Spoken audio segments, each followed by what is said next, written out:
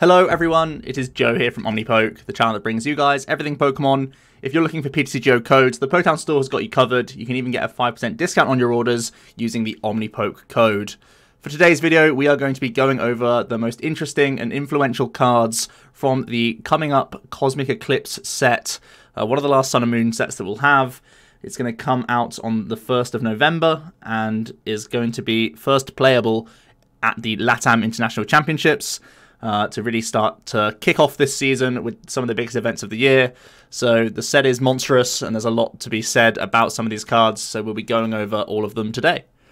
First of all, with the ratings, really they're mainly based on standard. I'll maybe discuss expanded here and there if it's relevant, but for the most part we're looking at standard format, and you can always check out the rating in the top right of the screen just to get a quick idea of where I think the card is at. And we'll go over the star ratings really briefly. 1 star for things that are cute but probably won't see much play. 2 stars for cards that have some potential, could be experimented with, but overall won't be all that powerful. 3-star cards, I believe, are promising cards, which may end up going into decks that we're already aware of, but also could end up being, you know, the base of a below top tier archetype, but one that's still, you know, part of the meta. 4-star cards are pretty impressive. They'll certainly see play, and they'll have a notable impact on either new decks or adapting how current decks are played at the moment. And then 5 stars are the real big winners, cards you definitely need to keep your eye on. They're key players in top-tier archetypes, or they're a card that will see play in a bunch of different decks as a staple option. So that being said, we also have the community majority ratings that you can take an eye on. Don't just take my opinion for it. There's also been over 200 people responding to the community set review, so thank you so much to everyone who got involved. It really does help out the channel, so people don't just have my opinion, you also get to see the broad spectrum of where other people believe this card is sat. So we always kick off with the trainer cards, and the first one that we have is Beleba and Bryson Man. It's a very interesting supporter card. It's a tag team supporter as well, a new mechanic from this set, Cosmic Eclipse. There are some supporters which have the tag team text on it, and that's actually quite important for a trainer card that you'll be seeing later called Tag Whistle.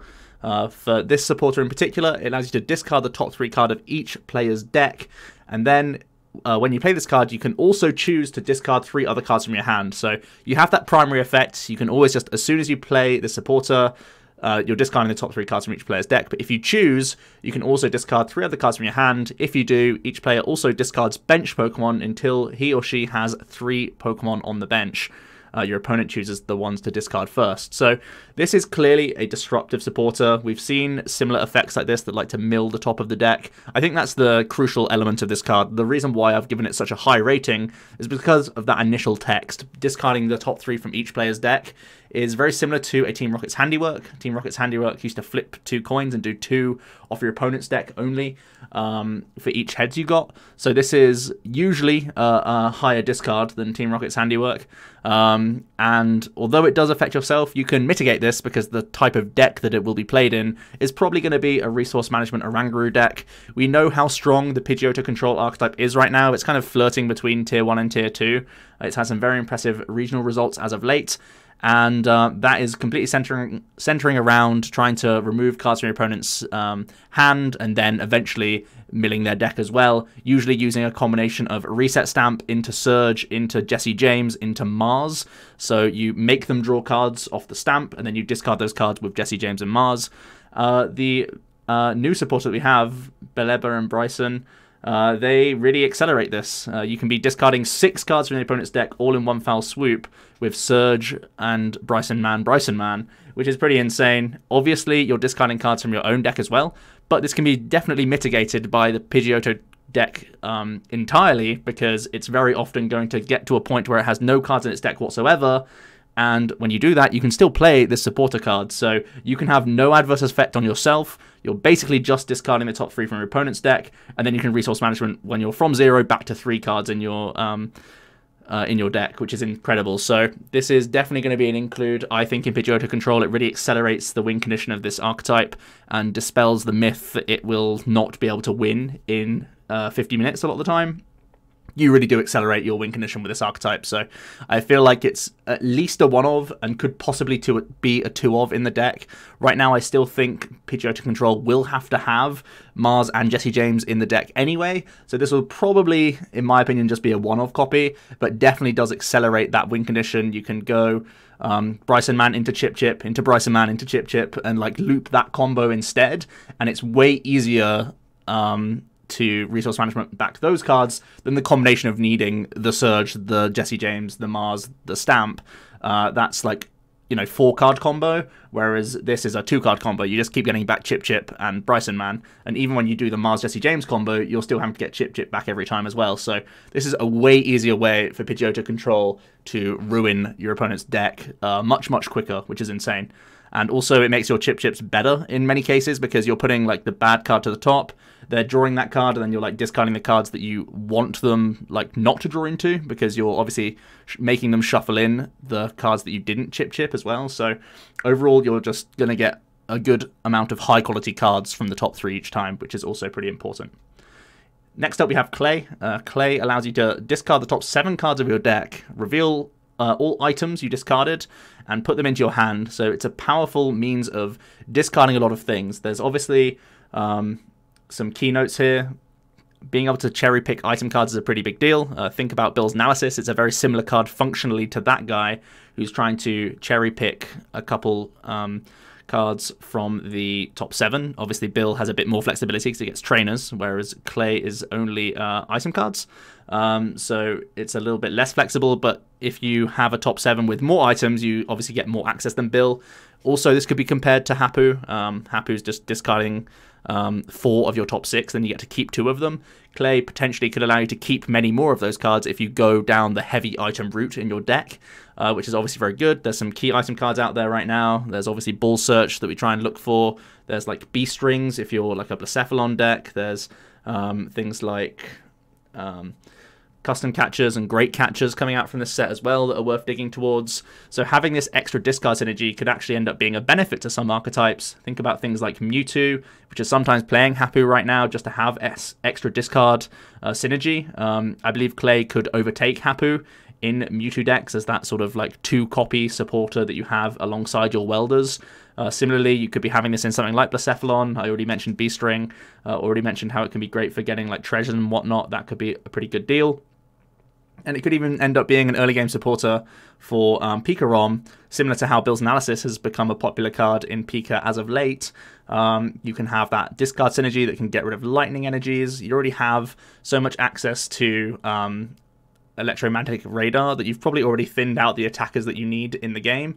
So then you can just go ahead and play Clay to get some lightnings in the discard pile and simply activate your Tapu Koko a little bit easier whilst also having access to those same usual cards. So Clay seems pretty powerful. I don't think he's like a guaranteed card in any of these. That's why I've only given him a 3-star rating. But I think he's flexible enough and comparable enough to the likes of Hapu and Bill that he's going to be sort of like going toe-to-toe with them. And in some cases, he might win out as the supporter of choice in some of these builds.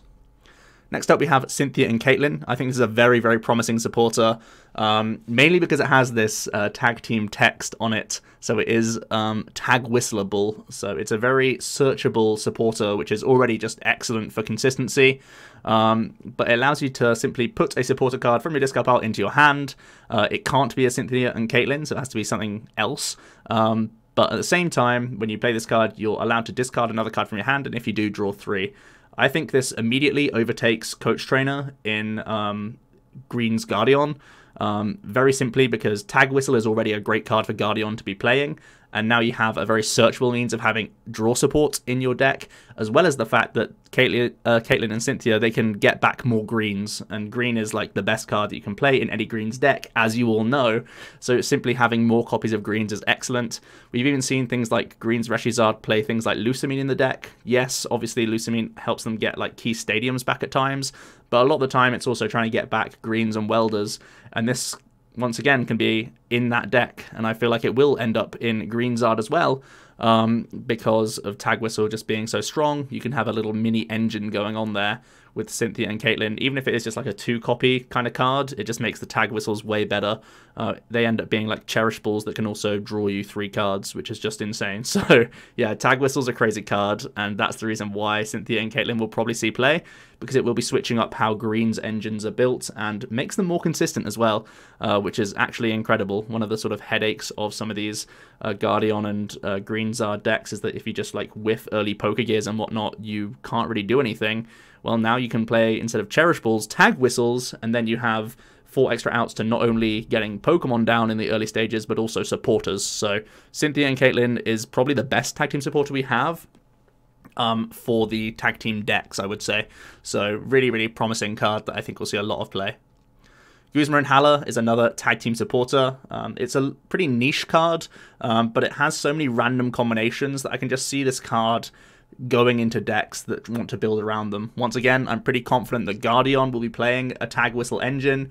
I'm pretty confident that things like Greenzard will play a Tag Whistle engine, so weaving in one Guzma and Hala just for that option could be reasonable. What he does is, he allows you to search your deck for a stadium and put it straight into your hand, but you're also allowed to discard 2 cards from your hand. If you do, you can also search for a tool and a special energy, reveal them, and put them into your hand. I think this is specifically good for Guardian. I think Guzma Hala will definitely go into Guardian as a 1 count, because just grabbing, Tag Whistle turn 1 gets you your backup Guardian. Then you can go ahead and grab a Guzma and Hala. That can give you turn 1 Power Plant, plus the Fairy Charm of your choice.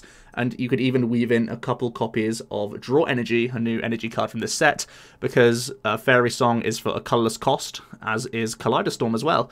So I think both of those things spell a nice upgrade of engine for Guardian. I really do think the Tag Whistle is a big upgrade for Guardian. It's already like a tier 2 deck, but I think it gets pushed even further in this set, to be honest. I think it's going to be a top contender because Tag Whistle gives it so much more consistency. I'm definitely pretty happy to be playing Guardian in the future. I think it gets a lot more consistent, and even having some discards options in Guardian is actually a pretty big deal, because currently they can fall prey to stamps just because they have all these like excess Fairy Charms and other stuff that they like can't insta-play from the hand in matchups where they're not relevant. So Guzma and Hala having a little bit of discard in there is also pretty reasonable. So you may end up just playing like 2 copies of Draw Energy, and then you already play just like 1 or 2 copies of your Charms, but this gives you really good early access to them, whilst also getting some more disruptive stuff on the go, which is really awesome. So I do think it's a mainstay in Guardian. I also think it could end up in all these other decks. I think some tag teams will have to go down the Choice Helmet route, thanks to the new addition of the tag team, the Reshiram Zekrom tag team that we're going to be talking about later in the video.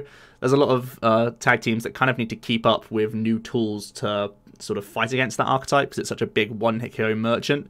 The Choice Helmet might be the go-to option for a lot of these decks, and it might mean that things like Mewtwo, that is likely to add in a couple Tag Whistles, can end up having Guzma and Hala in there as well as just that 1 count, because it can get you things like Weak Guard Energy, which has become a bit more popular thanks to Tord winning a regional with it in Mewtwo.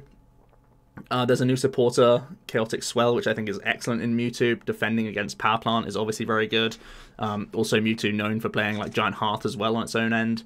And then if Choice Helmet becomes like a relevant tool, that's definitely something Guzma and Hala can pick out. So I feel like this card is going to be like sometimes a one-of in decks that go heavier down the Tag Whistle route.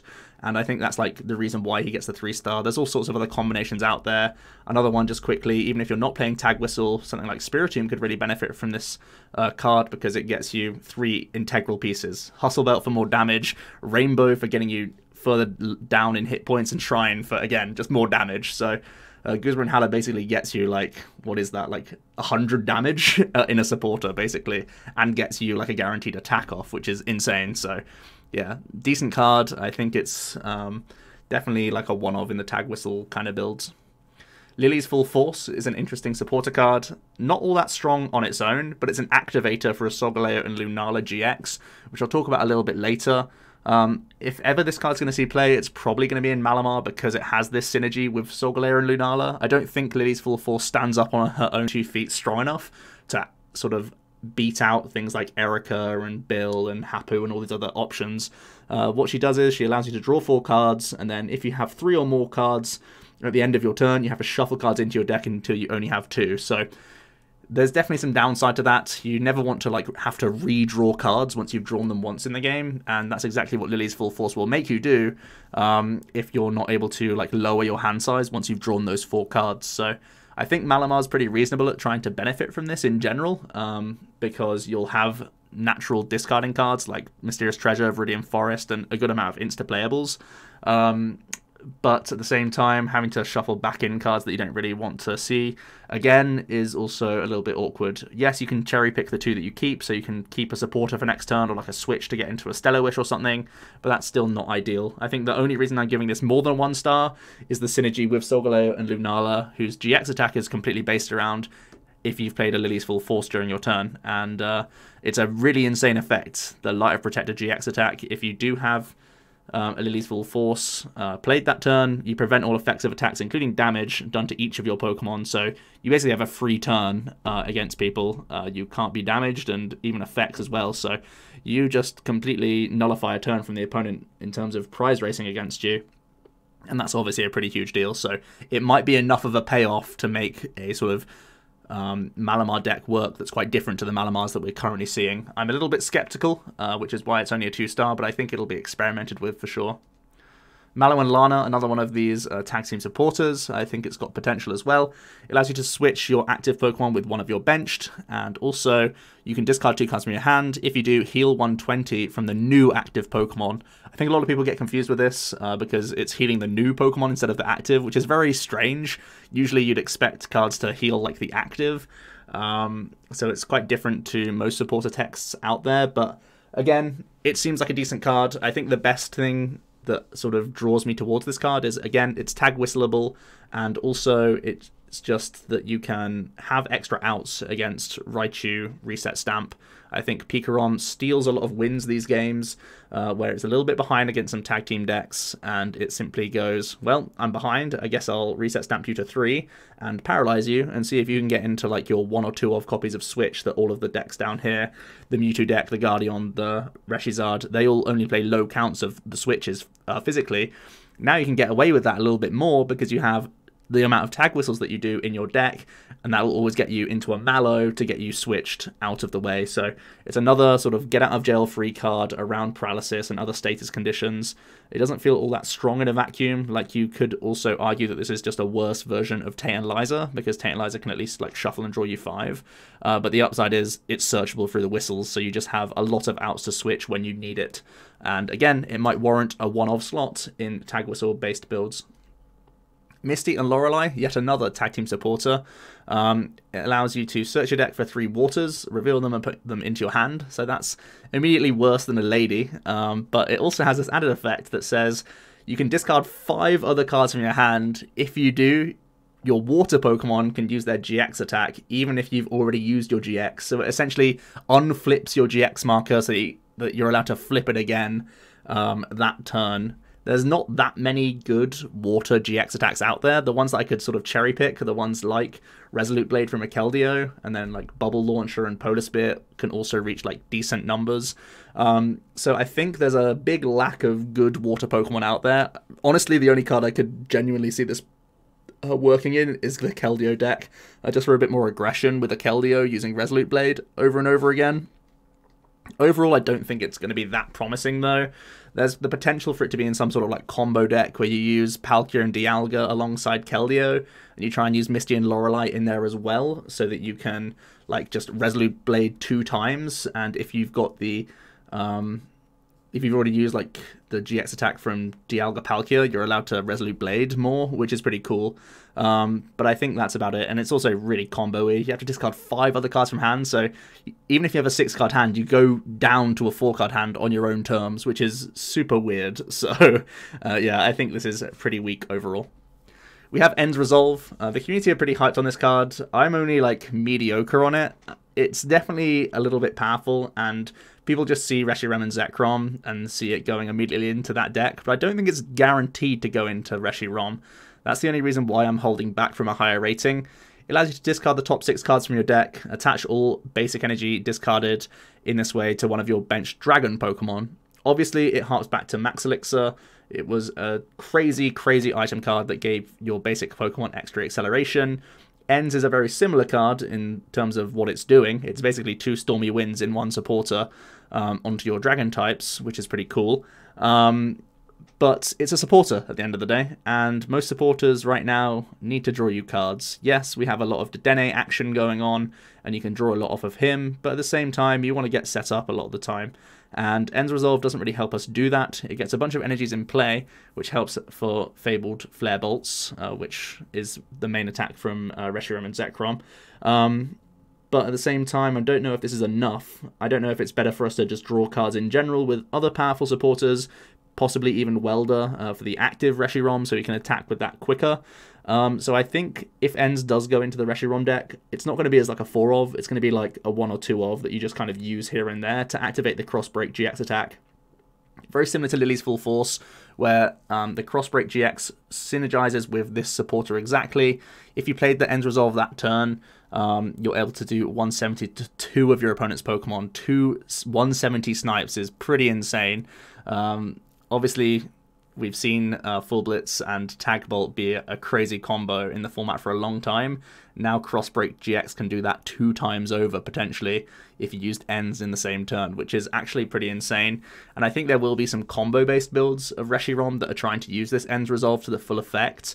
But I also think there'll be more straightforward builds of Reshiram which won't go down the Ends Resolve path at all, and just go towards other synergistic cards like Welder, like Tapu Koko Prism Star, all that sort of stuff. So I don't think he's a guaranteed card in Reshiram, that's why he's not got a higher rating. But I do also have to note that he could be a reasonable accelerator for a few other cards out there.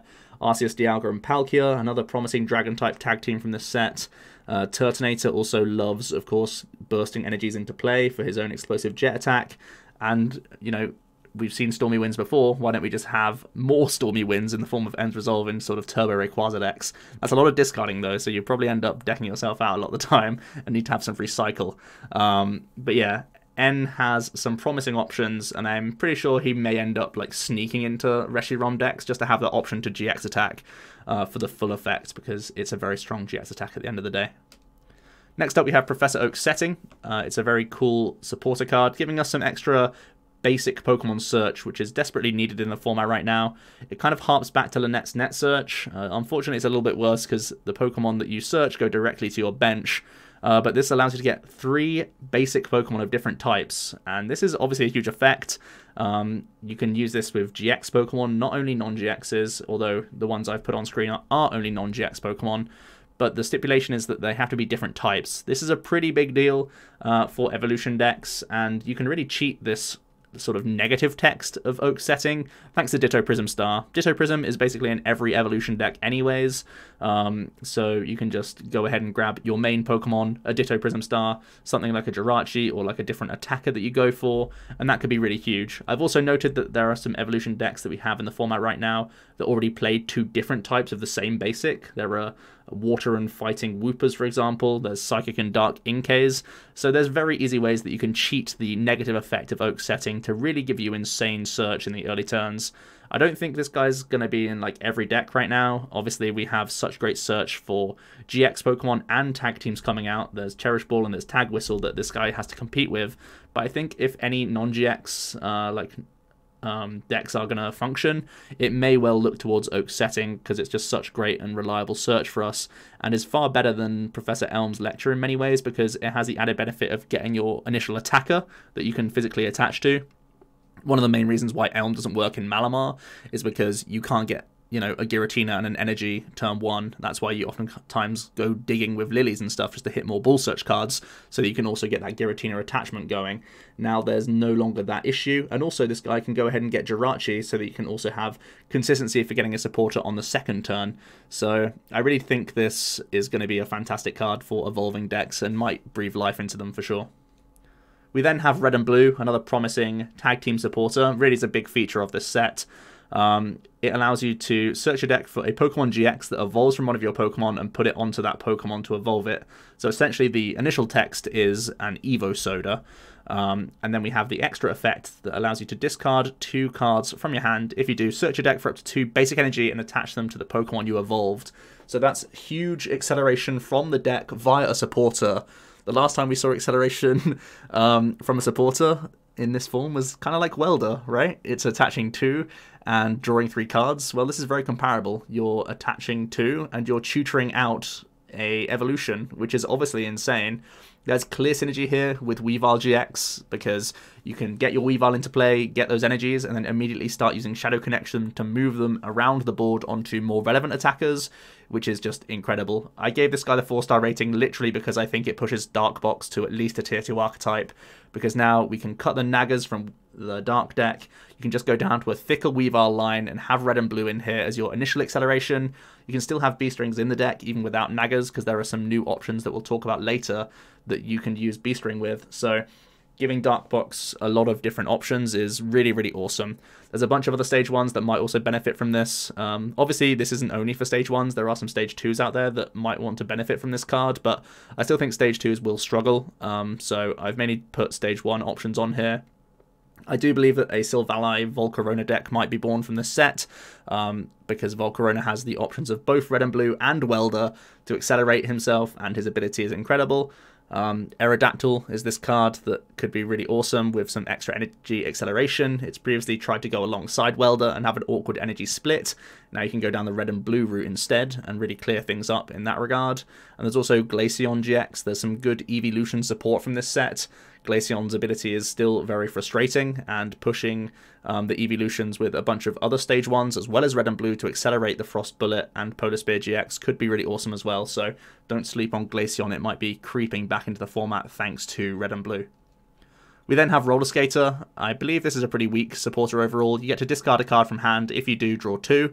If it's an energy, you get to draw 2 more cards. So it's basically an Engineer's Adjustments, but has that little bit of extra flexibility to it that allows you to discard 1 and draw 2 at the very least if you don't have an energy. Obviously, there's some synergy with discarding energy cards. We know that, like, Psychic Energy love going to the discard pile, Lightning Energy in some Pikarom decks if it's early on with Tapu Koko. Fire Energies don't mind hitting the bin just because of things like Victini Prism and Fire Crystal, stuff like that. So there's obviously some discard options that we can have here that, you know, energies don't mind hitting the bin in certain decks, but at the end of the day, I don't think it's all that consistent, and we have better options out there. Like, it competes with TV Reporter. TV Reporter's always live for a draw 3 to discard 1, and you get to draw 3 first, so if you draw any duds, you can then just discard that 1 first anyway. And I think the biggest deal is that it competes with Cynthia and Caitlyn. If any of these decks want to have a synergistic card, you can have Cynthia and Caitlyn, which draws you 3 and gets you a supporter back guaranteed. So Roller Skater only drawing 4 and giving you no guarantees of a good turn next turn is kind of blown out the water by Cynthia and Caitlyn, that's doing that discard 1, draw 3, and make sure you have a good turn next turn by picking back a different supporter card from your discard pile. So I really think Roller Skater has just been beaten out by the other options that we have in the format right now. Rosa is a really cool supporter that I'm hoping pushes, once again, non-GXs into being more relevant threats in the format. The reason why I mention non-GX, although this doesn't state non-GX Pokemon, is that you have so many more options to use Rosa throughout the game if you're a non-GX deck. And Rosa is only live if one of your Pokemon was knocked out during your opponent's last turn. So it reads very similarly to Teammates in that initial text, but instead of getting 2 of any card, you can go ahead, search your deck for a Pokemon, a trainer, and a basic energy, reveal them, and put them into your hand. This is really nice. Obviously, there's some very, very powerful trainers that we have access to right now. Rare Candy is obviously a huge one for Stage 2 decks. Rosa is going to be a godsend for those. But also things like Reset Stamp for disrupting the opponent, as well as Great Catcher, an amazing new trainer card that we get from this set, can all be picked out by Rosa. At the same time, you're getting, hopefully, backup energies to attack with, as well as backup attackers that you can keep putting into play and replacing your non-GXs. I mentioned that it could still go in GX decks. I don't really think it's that good in GX decks, because GXs never really struggle getting Pokemon out because of Cherish Ball. Trainers are fairly easy to come by just by using other powerful supporters. So I believe Rosa will pretty much be shoehorned into non-GX decks only. But I do think there are some very promising non-GX decks out there. Spiritomb's kind of on the fringes right now. Getting a card like this could really help give it a push. There's also some promising other non-GX decks that I'll be discussing later, which I believe warrants Rosa being a 4-star just because of its versatility. It's going to end up somewhere, and it'll end up being like a focal point for that deck. Even if it is just like a 3 copy rather than 4, because it's not live on those opening turns, it's still going to be a really big include for some non-GX decks, in my opinion. Roxy is an interesting supporter again. It allows you to discard up to 2 Pokemon cards from your hand, excluding GX or EX. For each you discarded, draw 3 cards from your deck. So straight away, because it can't discard GXs or EXs, it's a lot less versatile than you'd like it to be, because a lot of decks out there right now are very heavily based on GXs. But it has some pretty big potential upside thanks to a Wheezing and Coughing that we have in this set. That once discarded by Roxy, they do 10 to all of your opponent's Pokemon in play. So it's essentially like a big version of Fukui. The massive upside being, if you discard, say, 2 Coughings, you can do draw 6 and do essentially up to 120 damage because you do 10 to a full board of your opponent twice over, which is absolutely incredible. It's really a huge power creep on Kukui, but it's very, very combo based, and I think that's what really puts me off here. There's plenty of opportunities for you to whiff the right targets, and Roxy getting rid of other Pokemon isn't all that strong. Yes, it still draws you cards, but it's not all that valuable, and it's not that great. It's basically like using Ultra Conversion with a bit more flexibility, but again, only really decks that aren't playing heavy GXs that can benefit from this. So I'm guessing this is kind of pigeonholed towards some Psychic spread-based variants. Possibly something like a Cataday deck could end up having something like Coughing and Wheezing in here. We've seen Gengar start to pop up recently. That could give, well, gain a big push just from having more damage from Roxy, because if you're able to cycle these Wheezings and Coughings, Roxy is going to be giving you a lot of damage. I said 120, and that's basically just from your opponent having a full board and using 1 Roxy.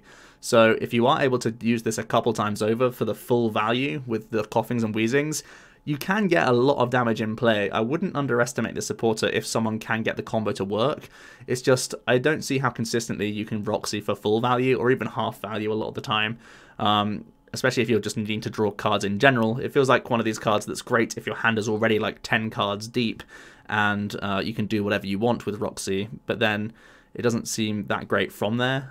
This could also breathe life into something like a Wheezing archetype. We've seen Detention Gas be very annoying in the past. Obviously, it doesn't have many good attachment options available to it right now, just triple accelerations and possibly something like Welder to get Wheezings rolling quickly.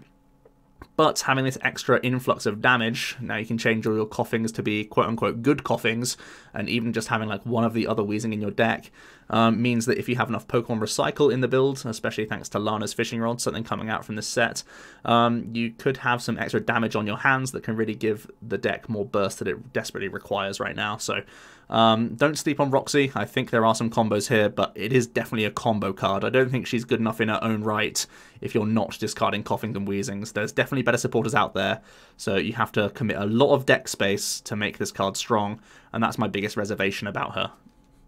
Will is our final supporter on the list. It allows you to, the first time you flip a coin after playing this guy, for a trainer, an ability, or an attack during this turn, you may choose to make the result heads or tails. So essentially, you're manipulating the coin flip to be in your favor, and I don't think that's that good. I mean, if you play a Super Scoop Up and willed before that, it's basically an Acerola in 2 cards. If you did a Crushing Hammer after a will, you're basically doing a Team Flare Grunt, but with a 2-card combo, and both those things are bad, because Will is only ever comboing off other things. So it requires you to already have a lot of other stuff in hand. Will's not helping you draw towards any of those, so it's a very slow card in general. So that leads me to believe that Will be pretty poor. There's an Exatu in this set as well that can do, on a coin flip, put you down to 10 hit points remaining, or put the opponent's active down to 10 hit points remaining, which could be a pretty cool meme deck with like shrines or spell tags or other things here and there. But overall, I don't think it's going to be that strong. Will is just a pretty slow card in my opinion. Onto the trainers, and we start off with a doozy, possibly the most important card to note from this set. Great Catcher is going to hugely impact the game. We've had this small period where Gust has been pretty limited. We've got the custom catcher combos. We've got 9 Temptations, which has been incredible for us and has made Fire decks really high on the tier list just because they have that option. And a Victory Bell, which no one's used. But Great Catcher comes in and really is salvation for a lot of archetypes. It allows you to discard 2 cards from your hand and then switch one of your opponent's Pokemon GX or EX with their active. So that's incredible. It only targets GXs and DXs as well, which I personally love for the game, because it, again, helps push non-GX decks. It means that People trying to set up stage 2s and stuff in the back, they're not just going to get grinched by people, and it means that in general, the game is still going to be able to flow. Many of these archetypes that currently are playing customs can buy themselves some deck space, and also just have more options to gust Dedenes for prize racing. Oftentimes that's going to be the case, or just in general, being able to gust up Pokemon that people are trying to power up in the back. Definitely some of these green decks will try and go for that sort of approach. Things like Weldering or Fairy Songing to the benched guy. Now we can great catch them up very, very consistently. So I really do think the game is going to be changing in a big way. A lot of archetypes out there right now will be adapting so that they can gust up to Denes and just win prize races. I again think this is a huge push for non-GX decks in general, because reaching 160 is not that difficult, and gaining that advantage is such a big deal. I think non-GX decks are struggling for a bunch of reasons right now, but one of them is that they have to make space for 4 custom catchers and have engines that work for custom catcher, and a lot of the time they can only really gust a Dedenne once, and that's just too difficult for them. Now with Great Catcher in their lists, they can really be rewarded for being single prizes and up trading on tag team and other decks. So I really do think Great Catcher is an amazing card for the game. It's been balanced well by only being able to target GXs, so both players are fully aware of the risk of them using Dedenne or whatever deck they're playing. I think it will push Custom Catcher out of many, many builds, but I do still think Ninetales will stick around. I think Ninetales is just about a good enough card because it has that extra flexibility in decks. But in general, this is going to end up being like a 3 or 4 of in a bunch of decks. And if you're a greens-based deck, you may only need to play like 2 copies of this card, but then you buy some deck space that you had from custom catchers, and that can also be really awesome. So you can have extra tech cards or extra consistency. So Great Catcher is going into basically everything that isn't playing Ninetales, and could even just overtake Ability-Zard to just play Great Catchers as well, because Ninetales are still a good amount of deck space. You can play less energy cards or less fire crystals as well now, and that's just amazing for you. So this card is an all-round 5-star, very, very easy pick, and is going to be in everything. Lana's Fishing Rod is a pretty nice item again. Like I was saying with Gust and how limited options we've had, the format has definitely been calling out for a card like this. You're able to shuffle a Pokemon and a tool from your discard pile into your deck. Currently, we only have Brock's Grit to go off of to try and recover Pokemon. Finally, we have the Fishing Rod that can come in as a trainer and help us out. Yes, it's pretty slow because it's shuffling these cards back into the deck, and it's only doing 1 target, but I still think this is a pretty big deal and may end up being shoehorned into a handful of decks. Even if it is just a 1 or 2 of copy, it's still pretty nice. Things like Malamar getting back, like early Inkays or Malamars that have been knocked out, as well as extra spell tags, is a pretty big deal. Also, it means you can feel a lot more confident getting rid of things like Espeon Deoxys or Esper, and you can recover them with Lana's Fishing Rod, which could be absolutely awesome for spread Malamar-based decks. Spiritomb also wants to get back its Hustle Belts all the time, and it also means that you can have tech cards like Hooper and stuff in the Spiritomb deck, and if you're up against a Malamar, you can start Fishing Rodding him back without actually having to commit like 3 deck spaces to Hoopers just for 1 matchup. Now you can have the Fishing Rod, and it's just an all-round good card that also helps out when you're in those situations, which is just really awesome for the deck in general. Things like Ability-Zard have a lot of one-offs as well. The Baby Blound, the Turtonator, the Heatran, these are all recoverable, and you have the upside of getting back things like a Skateboard as well for your Jirachis if you need to. And same thing for things like Pikarom. We've seen recently Pedro playing a 3 non-GX combo of Zapdos, Hooper, and Electros in his Pikarom list just so he can fight other non-GX matchups.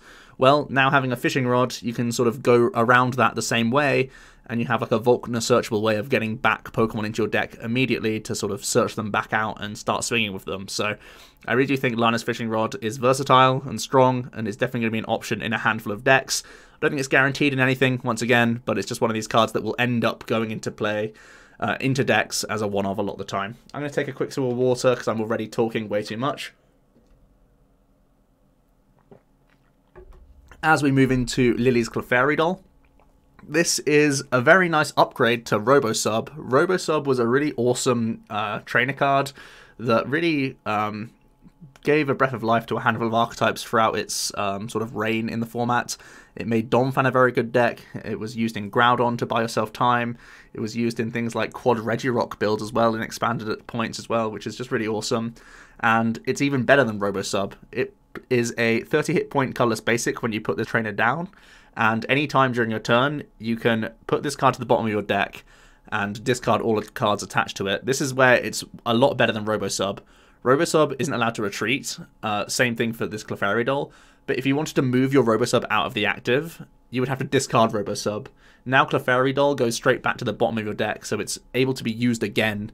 So that's a really huge deal, and I think we have a couple of decent hit and run options in the format right now that would definitely will be pushing Lily's Clefairy Doll to be a very relevant card.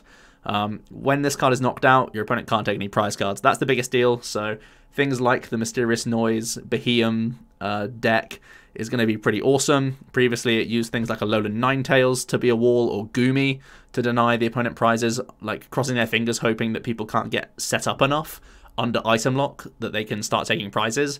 Now having 4 Lily's Clefairy Doll buys you a lot of turns, potentially, to reuse that Mysterious Noise as often as possible, get yourself set up, and hopefully get you ahead in a prize race, which is a pretty big deal, because essentially you waste 4 turns from the opponent if you have a full 4 copies of the doll in your deck, which is really, really good for you. I also think there might be a new Sawsbuck archetype coming out from this set, which is doing the same thing. Sawsbuck has a hit and run attack that just does 60 for 2 and switches to the bench. I believe that could be comboed alongside Florgus. Florgus allows you to flip a coin each turn, and if heads, you get an item from your discard pile on top of your deck. The Sawsbuck allows you to draw a card every turn as well, so you could just, whenever a Lily's Clefairy Doll gets knocked out, you can try and flip for Wondrous Gift to get a Florgus to get the doll back, then you draw into it thanks to the Sawsbuck ability, put down the doll, and then do another hit and run attack with the Sawsbuck and put the Clefairy Doll back in the active. So I think that's a pretty gross and ugly combo. Definitely one of the early decks that I want to try out. I think it's very, very strong. Although it is quite a big setup deck, the Sawsbuck can at least draw you cards. The Florgus doesn't have to hit the field until late on anyway, just because it's trying to recover Clefairy Dolls that have already been knocked out. So I think the archetype will have time, and especially if people go away from custom catchers and go away from Ninetales, Sawsbuck could really be an annoying deck to play around, very similar to old Donphan, basically. Speaking of Donphan, we've seen Hitmonchan be the expanded version of Donphan, using Wobs and Robosubs and all that stuff. Well, they could try and do the same thing in Standard as well with these Clefairy Dolls. Again, you could even try the Florgus deck, or like the combo with the Hitmonchan deck as well. You don't have that extra option of drawing into your Clefairy Doll that you recover straight away, but it can still be a reasonable option. So I really do think this doll breathes life into hit and run. One of my favorite ways to play the game is hit and run style decks. I've played them for a long time, and I really do like seeing this card back in the format because I think it's a pretty cool option. Here's the Tag Whistle. I mentioned him a bunch of times with all those supporters that you're now seeing on screen. And this card is incredible. Easy 5-star card, completely nuts. It's a hugely powerful trainer that really helps tag team decks as if they needed any more support. Here they go. You get to search your deck for up to 2 tag team cards and put them into your hand, then shuffle your deck. That means you can go ahead, search your deck for your backup Gardevoir Sylveon, as well as a Guzma and Hala, or Caitlyn and Cynthia, all in one go. So Tag Whistle is early search and consistency, which is absolutely nuts in those opening turns. It really reminds me of Holland Transceiver. There used to be a bunch of decks out there that had Holland engines because it based all around of this Holland Transceiver item card that allowed you to cherry pick the right supporters for the right times that had Holland in their name. Very, very similar to the Tag Whistle. If you play 4 copies of Tag Whistle, it's like playing 4 Cherish Ball in Guardian, but you get to now pick, you know, Mallow and Lana if you need to switch out the active on the right turn. You can play that Guzma for the early like power plant combos and getting your tool down early. And in general, you can go ahead and get Caitlyn and Cynthia, which can then recover you greens for future turns whilst also digging you deeper into the deck and definitely being a better version of the Coach Trainer, which is seeing a lot of play in Guardian currently.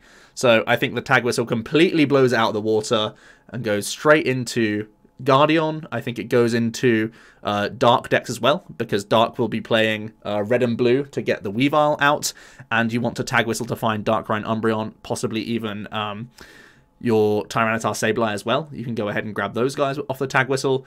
I think there'll be greens-based builds of the Charizard deck, updated with Charizard and Braixen as well.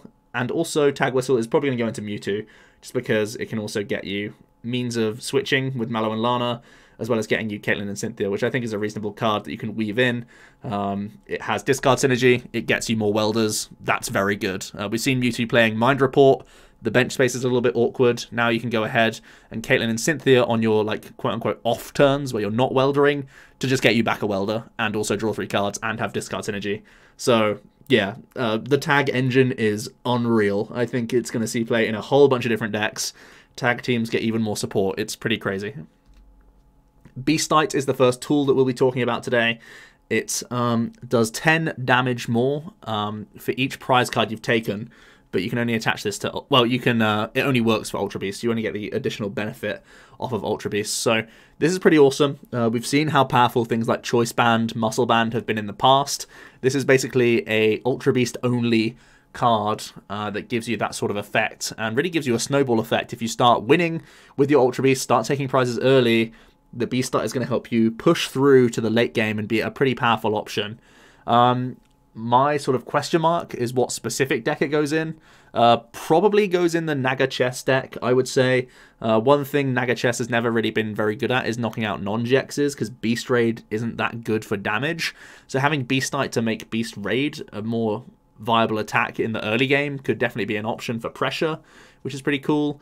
I don't think Blacephalon will play it, simply because we get an insane tool for Blounds in this set anyways, but it could be like a late game option. Ultra Necrozma used to play Choice Band in the past, and definitely could benefit from Beastite. It might make it much more relevant, because it can push Photon Geyser into needing 1 less energy against tag teams, which is definitely pretty cool. And also Buzzmosa, that Beast Game GX, never forget how strong that attack can be at cheesing ways to end the game quicker, at knocking out things like Jirachis and whatnot, or all sorts of things. Now that the doors are opened with Beastite, you can do so much more damage off of 1 energy Beast Game GX. If you combine this with Beast Energy as well, man, this Buzzmosa is going to be able to knock out all sorts of things to close the game. And we even have things like Great Catcher, so if you put prior damage on other attackers or whatever, Beast Game can definitely mop up and take a bunch of prizes all at once. So there are some options for Beastite. I'm just not certain what archetype we have in the format right now that really wants to use this to great effect. I'm not certain if there's enough that can really take full advantage of this card. It's very, very strong in a vacuum. It's just so limited to the decks that we have available right now that actually want to use the card. Here's the other tool card we get from the set. Island Challenge Amulet is certainly a strong card. The max hit points of the Pokemon GX or EX this card is attached to is reduced by 100. And if this Pokemon is knocked out by damage from the attacks of your opponent's Pokemon, they take 1 less prize card. So it reads very similarly to Life Do. Do bear in mind that the Challenge Amulet only works on damage. So if people are, you know, poisoning you for knockouts, or if they're using like damage placements instead for knockouts, the amulet won't work.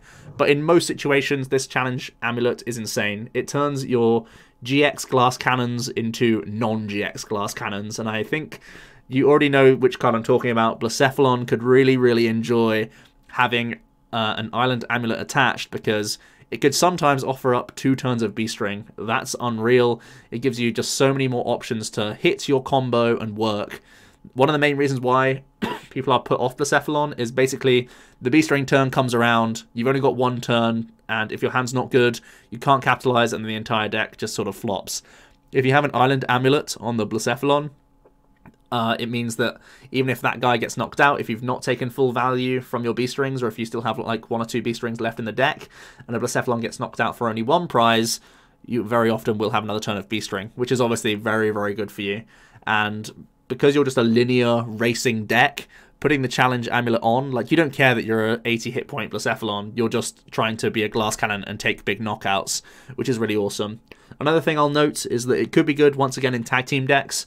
We've seen Tord Reklev play Shedinja in things like his Mewtwo deck as of late, and this is a similar concept. Obviously, the Shedinja keeps your tanky hit points around, but in a pure prize race, this could be a pretty good deal for you, so that you force your opponent to go through 3 tag teams rather than 2, and it means, again, you can kind of be glass cannon-y with some of your attacks. Obviously, Mewtwo can use all sorts of other attacks in the game right now to do huge damage, and there may be a handful of other decks. Even Green's archetypes could end up putting 1 Island Amulet in the list, just so that when you know, it forces your opponent to have taken 5 prizes, and then you can start stamp comboing them, and it gets really rough. So I could see this ending up in things like Greenzard and Charizard Breaks In as well, just because you're going to make the opponent go through an extra tag team, which is also pretty gross. So I think there's a lot of potential for this card, even if it ends up being like a 1-of in certain greens decks. I also think this could easily just be like a 2-of in Blacephalon, but an impactful enough card that I think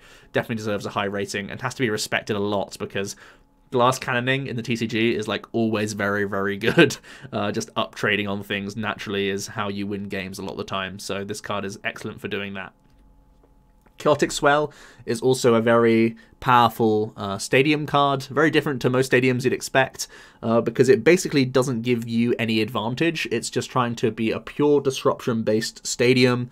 Whenever either player plays a new stadium card from their hand to discard this stadium, discard this new stadium as well. So essentially, you put this card in proactively, and then your first opponent's stadium does nothing, basically. It swallows up the stadium that they're trying to use to replace the stadium, so it will leave the field with no stadium in play if this gets bounced. And if you're the one replacing stadium from the opponent, say they've got a power plant in play, you can put the Swell in, and then if they're going to try and replace the power plant again to disrupt you, that gets gobbled up. And obviously your opponent can only play 1 stadium a turn, so it means that you're free from power plant for a turn, or free from Lysander Labs for a turn. And I think that's huge for a lot of different archetypes out there. Things like Guardian hate seeing Lysander Labs from Pika ROMs, and all sorts of archetypes, even Mewtwo's playing Lysander Labs sometimes. If you play like 1 Chaotic Swell, it means that the 2 labs that Pika ROM is currently playing is pretty nullified, right? You bounce the first labs with the Swell, and then the Swell can gobble up the other Lysander Labs, and suddenly your tools are safe. Shedinja, again, hates seeing Lysander Labs, one of its biggest counters out there right now. If you play Chaotic Swell in your deck, and obviously you can recycle Chaotic Swell with Oranguru, you'll easily win out the Stadium War and then not be worried about labs for the rest of the game. Any deck that plays Jirachi, also fearful of labs, you can just put Chaotic Swell down, knowing that you can Stellar Wish easily with your escape boarded Jirachi the following turn. Power Plant decks, how scared is Mewtwo of Power Plant? As we all know, Stamp Plant is a vicious combo that a lot of decks are scared of. Anything playing Dedenne could also consider playing Chaotic Swell, just for that exact reason. There's all these greens decks out there trying to Stamp Plant and hope that that's good enough to sort of carry them back into the game. And now you can put the Swell into play, and they just can't do that. They can stamp you, sure, but then you still have all your outs to Dedenne, which is really insane. Also, a scary side note is that this is really annoying for Keldeo decks. They can get around Power Plant much easier, so it could also bring about Quad Keldeo. I've already mentioned the crazy Misty and Lorelei card, but in more seriousness, there's things like the Arceus Palkia Dialga, which could really help out Keldeo, because it allows it to do more damage and take more prizes when it takes knockouts. So the combination of Chaotic Swell plus the new tag team could see Quad Keldeo decks becoming more relevant for sure.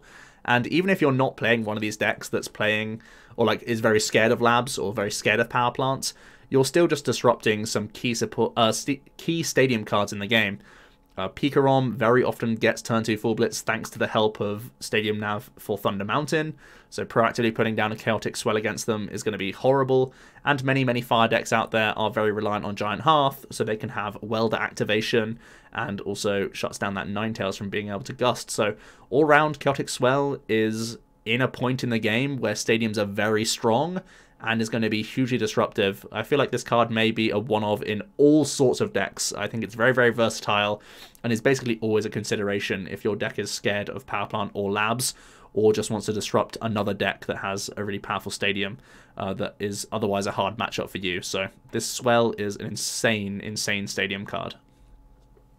Draw Energy is a special energy that provides colorless, but when you attach it from your hand, you may draw a card. Very simple text, but actually pretty powerful. My biggest sort of downside with this card is there aren't enough Pokemon in the game right now that have like colorless attack costs.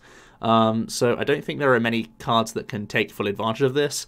I mentioned how Guzma and Hala in some tag team decks might be able to weave in like 1 or 2 copies of Draw Energy. I think Guardian specifically might weave in like 2 copies of this card maximum, just so that you can do turn 1 Tag Whistle for Guzma Hala, get yourself a Draw Energy plus a Fairy Charm plus a Power Plant or whatever. That could be pretty gross. So I feel like Draw Energy could weave its way into a handful of decks, but there ultimately aren't enough colorless attackers out there right now. One thing I will note as well is that if there is colorless attackers out there, or attackers with one colorless in their attack cost, things like Giratina that have added recycle energy, that's the problem, right? They have to compete with recycle. So is drawing a card better than guaranteeing an energy back every single time it gets knocked out? And you have to sort of decide for yourself which is better. One thing I'll note as well, though, it's extra Porygon Z crazy code madness and fun shenanigans on that front, giving that deck potentially more consistency as well. So definitely something to bear in mind. Right now, there aren't many decks that spring to my head that could really benefit from this outside of Guardian if they're playing a Guzma as part of their early tag whistle engine. So I think it's super niche. That's why I've only given it a 2-star rating. Onto the Pokemon now. We start off with the grass types, and we kick off with Buzzwole. It's a 130 hit point grass type Ultra Beast, non-GX, weak to fire, 2 retreat with that Beast Burst ability. This Pokemon's attacks do 20 more damage to your opponent's active for each prize card you have taken. So it reads very similarly to that Beastite, right? The Beastite does 10 more for each prize card you've taken, and this ability does 20 more. So if you combine the two, you're doing 30 damage more for each prize card you've taken throughout the entire game. Unfortunately, Touchdown isn't that strong. For a grass and colorless, you do 60 and heal 30 from this guy. So the heal is pretty much irrelevant because you're so weak anyways. And 60 is such bad vanilla output that even with the help of Beastite and Beast Burst, at the best of times, you're still not knocking out much. So I personally think this is a little bit weak. It's also a 2 energy. I think if Touchdown was on 1 energy, it'd be a different story. He could be a good finisher that could just like gust the Dene and win the game. But as it stands right now, you got a B-string to him, basically. Or have some like random counter gain stuff. So I think he's pretty weak. I don't think it really makes anything like a Green's Buzzmosa work much better. It could just be like a non-GX that you put in that deck, just to skew the prize trade a little bit and be like an annoying wall that can do decent damage, especially if you've gone early aggression with like your first Buzzmosa. Similar to how essentially Reshizard plays a couple Volks just to be awkward single prizes. This guy could sort of fill that role, but ultimately, I don't think that's all that strong, and the Buzzmosa deck as a sort of quad greens build is just kept in place by welders anyway. Sawsbuck is that card that I mentioned earlier with Lily's Clefairy. Let's talk about him in a bit more detail now and how I picture that deck working. The community don't see the same thing I do, I guess, but I'm hopeful that this archetype will be strong. I know that Hit and Run has been great in the past, and we currently don't have any like supporter means of gusting, and the main gusting is going to be in the form of Great Catcher, which only ever works on GXs. So in my head, here's how it's going to go. We're going to try and get some Sawsbuck into play. We have Netballs to help us on that approach, and this guy is a stage 1 that allows us to draw a card each time. Well, each turn he stays around, so the longer Sawsbuck stays in play, the better. And we have this attack that says bounce. You do 60 for a grass colorless and switch to the bench. Very, very simple. The damage isn't impressive. Nothing's that impressive about this card, except for the fact that we're going to be spamming Lily's Clefairy. Your opponent can't take a prize. They have to hit into this guy, and you're going to try and use Florgus, also building up in the back. Even if you just play something like a 2-2-2 line or a 2-0-2 line with 2 rare candies, you're going to try and get Wondrous Gift rolling for you. Obviously, you have Rosa that can also pick out those rare candies, bear in mind. That does work off of Clefairy, by the way, because it's a Pokemon getting knocked out. You can then use Wondrous Gift to recycle that Clefairy, then the Season's Blessings draws into that Clefairy again, and then you put down the Clefairy and simply bounce back into the doll. So it's going to be a loop deck, kind of similar to how Donphan Florgus tried to work previously, where Donphan Florgus was trying to like Last Chance Potion the entire time to win the game. Now we're trying to use Florgus with Clefairy the whole time. I think this deck could be pretty decent. I think it might be kept down by Bohemian builds of Clefairy, but I think ultimately it's pretty setup reliant, and you're a little bit worried I might have to play something like Stealthy Hood to get around Ninetales. But as long as everyone moves away from Great Catcher, I feel like this archetype could super thrive. And even if people are playing customs, it's very rare that they'll be able to take enough prizes because of the non-GX nature of this build. So I think this archetype is low-key pretty powerful, and is one that's a little bit sketchy to play around for sure. I think this card is pretty cool, and I'm sure a lot of people haven't seen the same sort of lines that I've seen. I've tried to look at decks already for this format, and I think this one could be pretty reasonable for sure. I'm willing to bet that this may be a flop, though. Definitely one of the ones where I'm kind of reaching with this deck and trying to make something of it, but I definitely think there's something to be explored here. Tangrowth is another promising stage 1 that has the Grass Knot attack. For 10, you get to do 30 more for each colorless in the retreat cost of your opponent's active Pokemon. So you're naturally going to combine this with Absol. The colorless attack cost in the Tangrowth is actually pretty helpful. It means you could play Draw Energy in one of these archetypes, and you can also play Recycle Energy. So this is an archetype that could definitely just get away with playing like 7 energy total with a mixture of Recycle and Draw Energy, which is pretty cool. You also have Netball available, so maybe you'd play like 1 or 2 Grass Energies just because it's searchable. So yeah, I think that's pretty reasonable. You're obviously going to try and increase the retreat cost of basics with this Absol. You'd have to play Power Plant so that you can get around Zeraora. But the idea is if you have a bunch of Absols in play, you can see that the damage does start racking up for a non-GX. And this guy's a pretty tanky one as well, 140. So it probably will force a lot of commitment from the opponent, and naturally having a bunch of Absols in your deck is just going to shut down the option for Jirachi a lot of the time, which is pretty cool. You naturally just become a bit of a disruptive deck if you're playing Power Plant and Absol in your list anyways, so just doing relatively decent damage off of these attacks seems pretty good. Obviously when you come up against things that aren't basics, Absol is useless and your deck is pretty useless, so that's the reason why I've only given it a 1 star, because I think there will be more than just the tag team archetypes out there. But if there are enough decks that are just tag team based, this Tangrowth could end up being like a reasonable, disruptive, non-GX build. So I wouldn't be super surprised to see it do a little bit better than I'm expecting here. But the biggest deal is you need to get a bunch of Absols into play. That's not very easy. That eats up all your bench space. It means you probably can't play your own Jirachi engine, or if you do, you're sacrificing Dark Ambition here and there. So yeah, I think it's a little bit clunky overall. Venusaur and Snivy is our first GX that we get to talk about. It's a tag team that has 270 hit points. It's a grass type, weak to fire, oh boy, and it has a 3 retreat cost. It has the ability Shining Vine. Once during your turn, if this Pokemon is your active Pokemon and you attach a grass energy from your hand to it, you get to switch one of your opponent's bench Pokemon with the active. So it's another form of gusting. I think this just comes at the wrong time because we're getting Great Catcher in this set anyways. That like pre-Great Catcher, I definitely consider this card to be like pretty strong, just because of how like bad having to use custom catchers has been this entire time. But this is equally kind of bad, right? You need to have energies. You need to already be playing Grass Energy or at least something like Rainbow or Unit. And you also need to play a bunch of switches because this guy's so chunky that you can't use anything like a U-turn board to get him out of the way. The other alternative is that you actually attack with this guy. Forest Dump does 160, so it can at least gust up to Denes and just simply knock them out a bunch. So trying to play like a big healing Venusaur archetype, how we've seen Celisaur in the past. Maybe we just play Venusaur Snivy in a very similar shell and try and go about our business that way and just say that we're going to keep people honest by Grinching the Denes this entire time with Forest Dump. Ultimately, I don't think it's all that strong, and it would probably need to play some wacky engine like Welders, and if you're playing Welder, why aren't you playing a fire deck? Basically is my entire hypothesis here. Obviously this guy's weak to fire, so it's going to have that issue the entire time. So I think ultimately this is probably going to be a bit of a flop. It does have the Solar Plant GX attack. You do 50 to each of your opponent's Pokemon. If the Pokemon has at least 2 extra energy, in addition, you get to heal all damage from all of your Pokemon.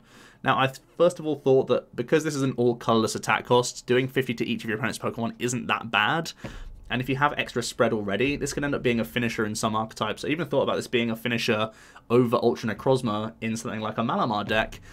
We've seen how SBDO could be a finisher because he can do that 100 damage spread a lot of the time.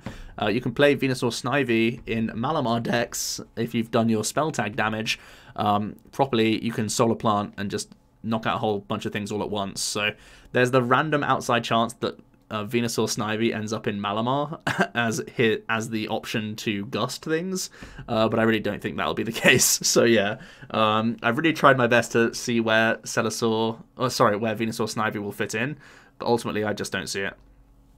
Valplume GX is a pretty poor stage 2. Obviously again, grass type, weak to fire, so already that's a really bad black mark against his name. It has the Fragrant Flower Garden ability. Once during your turn, you may heal 30 from each of your Pokemon. We've seen this ability on a Gardevoir previously for 20. It never really did anything. Big Bloom does 180 for 2 energies, 10 less for each damage counter on this guy, so maybe you try and have like a tanking archetype, but who the hell tanks with 240 hit points these days? And Allergy Bomb GX for a grass is 50. Your opponent's active is poisoned, burnt, and paralyzed, so it's 80. essentially, and trying to paralyze stuff, but it's really not worth it for a stage 2. Next up, we have a very promising tag team in Charizard and Braixen GX. 270 hit points fire-type tag team that has the Brilliant Flare attack. For 3 fire, 1 colorless, you do 180. And I'm bet already you're saying, like, why would you play this over Flare Strike? It's 50 less base damage. Well, here's the reason. Would you trade 50 damage for being able to search your deck for up to 3 cards and put them straight into your hand? I would argue a lot of the time, yes. Brilliant Flare already sounds intensely good. 180 is good enough numbers to knock out Dedennes. I always have to mention that these days because we're going to be in a great catcher format. Killing Dedennes is going to be like the staple of the format from now on, basically. Brilliant Flare doing that is going to be awesome. And scouting 3 cards means that this deck can have a lot of control over what you do. Either you can go down some like healing routes with trying to grab things like Tag Switch and Super Scoop Ups. You can guarantee yourself the next Welder, which is always pretty good. Or you could be trying to gather some handlock combos. We've seen how Pidgeotto Control can really benefit from Surge, Stamp, Mars, Jesse James. Well, if you're able to tutor these cards just how Magical Ribbon used to back in the day, you could tutor that combo out, and at one point, yes, you might fall behind. The first Charizard breaks and may get knocked out, but then you go Surge, Mars, Jesse James, Stamp, Chip, 180, 180, 180. It's the game. You've won. So yeah, I think this archetype has a lot of different avenues. I think it'll be pretty awesome. It also has the Crimson Flare Pillar GX attack, which is basically Nitro Tank. You're allowed to attach 5 basic energy cards from your discard to your Pokemon in any way that you like. If you have at least 1 extra energy attached, your opponent's active is now burned and confused. It's a little extra bit of help as well. Sometimes that could be a get out of jail option. If you're dead next turn, you can just go for like Stamp, Burn, Confuse. Now I have a 50-50 of not losing, and maybe that's enough to get me back into the game. So I think that's also pretty cool. I ultimately think this will be at least a one-of edition into regular Green Zard currently, but I also think there may be like a quad, like a new Green Zard built around Brilliant Flare as well. So I think this guy is going to be really awesome to experiment with. We've seen how good Magical Ribbon has been in the past, and doing Magical Ribbon plus at least 2 hit KO pressure whilst also being able to like gust and kill Dedennes the entire time sounds really, really disgustingly good. I think this deck is going to be awesome and a lot of fun to play around with.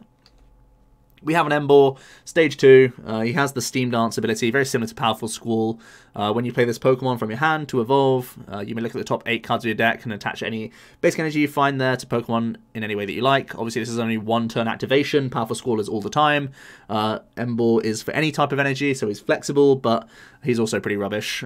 This isn't really worth setting up a Stage 2 for. You have Pokemaniac because he's a 4 retreater to maybe give yourself some consistency in finding Emboar for acceleration, but who really cares? That's probably very, very bad, I would say. Flareon, you may notice that in the top right we don't have a community rating for this one. That's because the Tag All-Stars set came out with like 10 cards or so that are new, and I'd already done my community review at that point, so there's not always going to be something. Just bear that in mind. If there's no rating on the far right from the community, that's the reason. But we have a bunch of these Stage 1 non-GX evolutions that are trying to combine with their previous counterparts. Powerful Cheer says that each of your Pokemon GX that evolve from Eevee do 30 more damage to your opponent's active Pokemon. So it's like a hidden choice band in a Stage 1 form, which is pretty reasonable, to be honest. We have some decent evolutions out there right now. Jolteon's been the one that saw the most success back when we have Energy Evolution in Zapdos. Pushing that damage is going to be really helpful. Obviously, Head Bolt doing like 140 and then like Electro Powers to knock out the Dedennes. Again, always something that's on my mind now because of how good Great Catcher is and how important he will be for the format. That's obviously a cool option for us. It also means that Electro Bullet is really, really awesome for early pressure against people. Like, say you've gone first and been able to get a couple Eevees down, then you go turn 2 before your opponent evolves. If they're like a Malamar deck or something, you can evolve into Flareon and Jolteon and then Electro Bullet, knocking out their initial Inkay, and then like put 30 on another one that you can deal with later as well. So that sounds really awesome. I think Jolteon definitely benefits from this pretty nicely because it's so early and aggressive. Similarly, Flareon doing Heat Stage. We've basically seen Flareon only a couple times. We saw it in like some initial Charizard decks, and we saw it in some Mewtwo decks as well.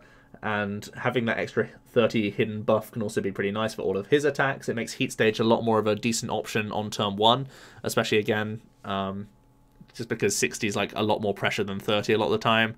It sets up numbers for Bright Flame as well, for Powerful Cheer as well. So if you're up against a tag team, and again it's turn 2, you've got both Flareons out, you do 60 into 220, and that's enough to deal with tag teams. So that's a pretty nice buff for you.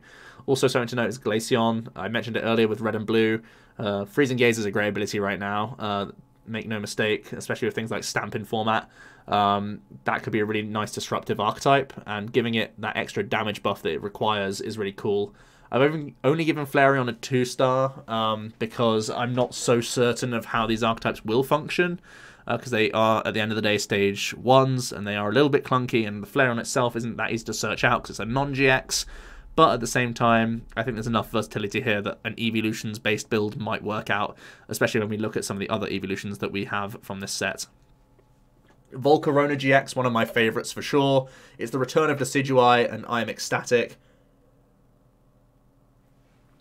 It's a 210 hit point fire type stage 1 that has the ability Scorching Bomb. Once during a turn, you may discard a fire from hand. If you do, put 2 counters on one of your opponent's Pokemon. So it's not quite Feather Arrow. You do have to pay cards for it. So it's not necessarily as guaranteed as Decidueye. But as we all know, having this flexibility of damage is so insane that it can really help out. Obviously insane against non-GXs for just finishing off easy prizes here and there to keep you up in a prize race, but also great for like helping you reach numbers in certain matchups. It's Fire Energy, and we know that Fire Energy is very easy to search out and recycle thanks to Flint, Hearth, and Fire Crystal getting them all back, which is obviously going to be a big focal point of this archetype. We've seen Ninetales be a nice support stage 1 to things like Reshizard in the past. Now we might have Volcarona in the back, giving us a bit of extra damage here and there. Flare Strike does 230.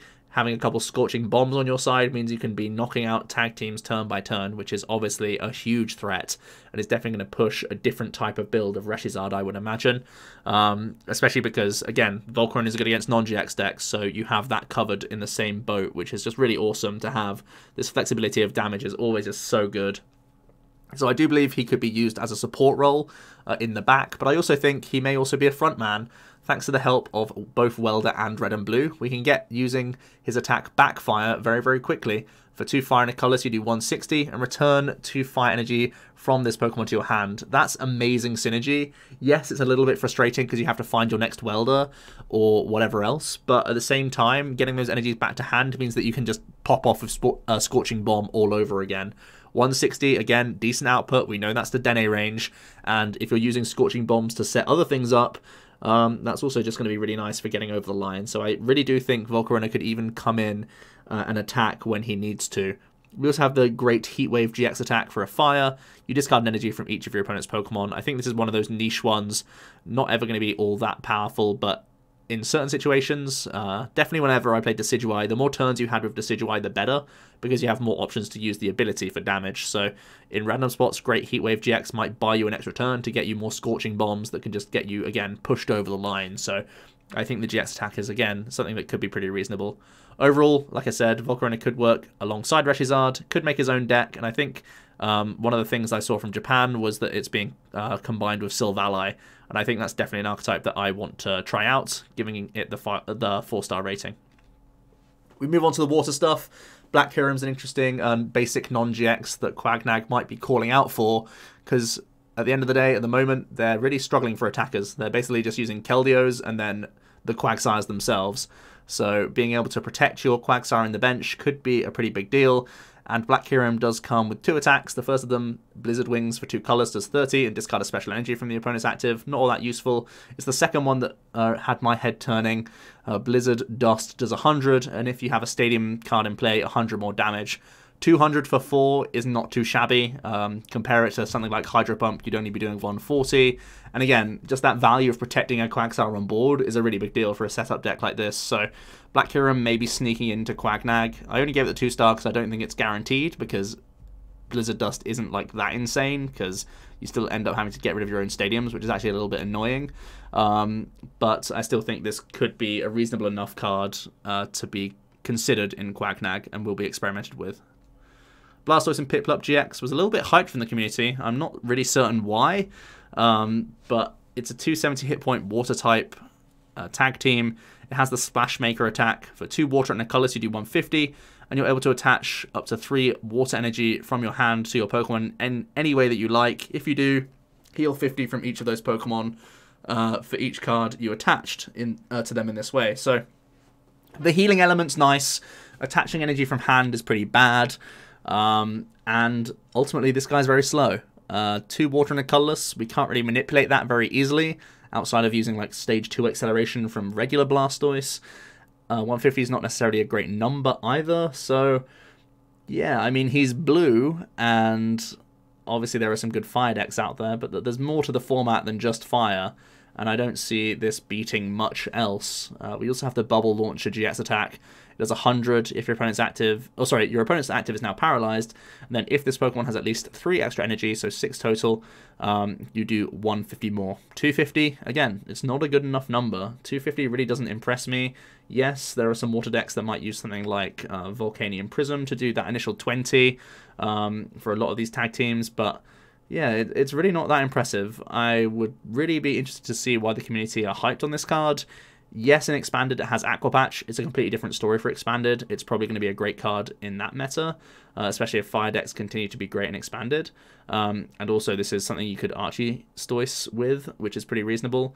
But at the end of the day, like, I don't see how this gets set up in Standard. Full Blitz is only really good because you cheat Full Blitz all the time and do it on turn 2. Splash Maker on turn 3 is very slow. Yes, you can make up some ground by healing a bunch, and that would be annoying against non-GX decks trying to two-shot things. Maybe this would naturally have a good Malamar matchup, for example, just because of Splash Maker doing all that heal. But I don't really know how this is going to function. Like, do you ever want to use Ultimate Ray to power up Blastoise and Piplup? No, not really. Do you want to power up a Keldeo? Well, why wouldn't you just like attach to the Keldeo in the first place? Because Splash Maker is so slow. So yeah, I'm going to give him a 1 star. Let me know why you guys are rating it higher in the comments, because I'm pretty baffled by this card. I really don't see why it's all that good.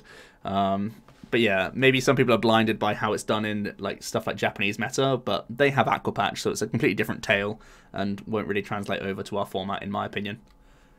We have an interesting Fione. It has the Whirlpool Drag ability. Once during your turn, if this Pokemon is on your bench, you may have your opponent switch their active with one of their benched. If you do, discard all cards attached to this Pokemon and put this Pokemon to the bottom of your deck. This card really reminds me of an old Hawlucha from Steam Siege.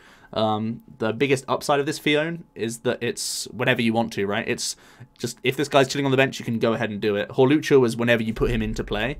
So the Fione is a lot more flexible, and I think that's actually a pretty good deal for you, to be honest, because a lot of the time people are going to be like in panic situations in the late game, and they'll be like shoving you one non-GX attacker and just hoping that you don't have Gust for game. So if you have Fione and just like force them into anything else, you can sometimes win just off of that alone. Similarly, in some spots against like Reshizard or something, they'll just put one Reshizard into the active and be like, you can't deal with this guy, it has the biggest amount of health for you to get through. What if you just Fione and then force them into anything else and you just clear out that 1 or 2 prizes left? That's kind of the upside of Fione. The downside is we have Great Catcher, and that's just going to be the best option anyways. And also we don't have great search for Fione either. Like, if we had Nestball, I'd consider this card a lot more. But right now, I don't see a reason why you would want to put a Fione in your deck. Yes, you get to like go to the bottom of your deck as well to maybe get around deck out. We sort of saw this with Suicune and it really did nothing, so I don't think that's relevant either. And also, the mill decks are going to play Bryson Man anyway, so they'll mill Fione at some point, so it really won't matter in that regard as like an anti-mill tech. We then have another Stage 1 Evolution. It's going to be the non-GX Vaporeon. It has the Vital Air ability. As long as this Pokemon is in play, the maximum hit points of each of your Pokemon GX that evolve from Eevee is increased by 60. That's a pretty big jump. It pushes these GXs into basically tag team hit points. Flareon GX, literally a 270 hit point 2 prize Pokemon. That's pretty tanky, and that's going to be really awesome. I think Vaporeon definitely is one of the reasons why I want to experiment with these evolutions, because it just makes them so damn chunky. An annoying Freezing Gaze Glaceon with 260 hit points, firing Frost Spears around the board sounds really, really gross to deal with. I think the Vaporeon's probably the most promising of the bunch, just because it gives these decks more time. Once you finally get a Vaporeon in play, it just means that your initial investment of like the early Glaceon or the early Flareon, they stay in play for longer, and it forces tag teams into the active to deal with these guys. So in theory, you'll be having up trades here and there, which is pretty cool. So I really like the Vaporeon. I think Flareon and Vaporeon are definitely the best. We'll see the Jolteon later as well, but I'm hoping that the extra 30 and the extra 60 health combined makes one of these evolution decks work. At the end of the day, I still think it's a little bit clunky, and the attacks sometimes aren't enough to carry the deck in general, even with this damage buff and the extra health. But against like non-GX decks, the tankiness of your opponent only taking 2 prizes is going to be so gross to deal with. Like, getting through 270 hit points and only taking 2 prizes, man, that really is rude. It's really bad. So I can see these evolutions having some reasonable matchups out here, and the Vaporeon's a big reason why. We then have a Wishy-Washy. It's a 180 hit point basic water type with a pretty awesome artwork. It has the ability Scatter. At the end of your opponent's turn, if this Pokemon has any damage counters on it, flip a coin. If heads, shuffle this Pokemon and all cards attached to it into your deck. So it reminds me of one of these like Wally Storly type cards. It's a Regigigas that can quote-unquote self-heal half the time thanks to the Scatter ability. So you could oftentimes think about Scatter as a positive outcome for you, because you're basically healing any damage if you are tanking. But I would personally say that this is a negative effect, just because we have such terrible bull search right now for non-GXs that if you flip heads or whatever, if you flip tails, you got to put him away, and you're having to somehow get back into this guy to start walling all over again. Regigigas walls like isn't really a thing anymore, just because Acerola's gone and we don't have any healing options. And one of the facts is that there are a bunch of decks out there that play like 18 fires now and can recycle those energies. So Wally Storly really isn't working these days, so I don't really see why Wishy-Washy has a place in any deck right now. We also have a Wishy-Washy GX from this set. It's a GX that only has 130 hit points. It's a water type that has the 2 attacks. Firstly, Schooling Storm does 20, and 20 more for each Wishy-Washy and Wishy-Washy GX you have in play. You can see I've done the math for you. If you have the Dragon Majesty meet-up Wishy-Washys in play, as well as the 2 GXs, like your main attacker and one in the back, you can be a 210 hit point basic that can do 200 with a Schooling Storm. But that's really not good. Especially because a lot of these board states, like if you prize one of your meet-up Wishy-Washys, that's a really bad thing. Also, if you've had to use the Dene, or if you have any other setup Pokemon in play whatsoever, that's also eating into not only your health, but also your damage. So ultimately, that's just a really bad thing for Wishy-Washy. I think he's definitely meme tier garbage. The Big Catch GX allows you to look at the top 12 and put any number of basic Pokemon you find there onto your bench. Like, sure, that's a good turn 1 play that you can do to set up the Schooling Storm. I can see what they're going for here, but it's still pretty grim, I would say. There's the Jolteon. As we move on to the Lightning types, Speed Yell. Each of your Pokemon GX in play that has that evolves from Eevee pays 1 colorless less to use its attacks. Now, we go back to these 3 examples. I think these are still the 3 best GXs that evolve from Eevee right now. Jolteon already has Tapu Koko and already has Thunder Mountain, so this doesn't help them out at all. Glaceon still would be 2 attachments, and I would argue that they'll prefer to use a red and blue engine anyway. So I don't think the Jolteon's that good in Glaceon. Maybe this is the most promising one. And Flareon already has Welder. So I think 2 of the 3 won't benefit from Jolteon at all. And the Glaceon, it's debatable whether or not it needs the Jolteon. So I can definitely see the Vaporeon and Flareon making it into the list, and the Jolteon is like maybe sometimes in this already rogue evolution deck. We move on to Magneton. It's a stage 1 that has a crazy ability, Beacon. Once during a turn, you may choose up to 3 supporters from your deck, reveal them, and put them into your hand. Then shuffle your deck. Oh, by the way, this Pokemon's knocked out. So it's like a Miss Magius effect. Rather than drawing up to 7, you can go ahead and cherry pick 3 supporters. The reason why this is potentially powerful is because you can grab Surge and pop off with some wacky combos all at once, which is pretty cool. I think my biggest headache with Magneton, obviously losing prizes is one bad thing.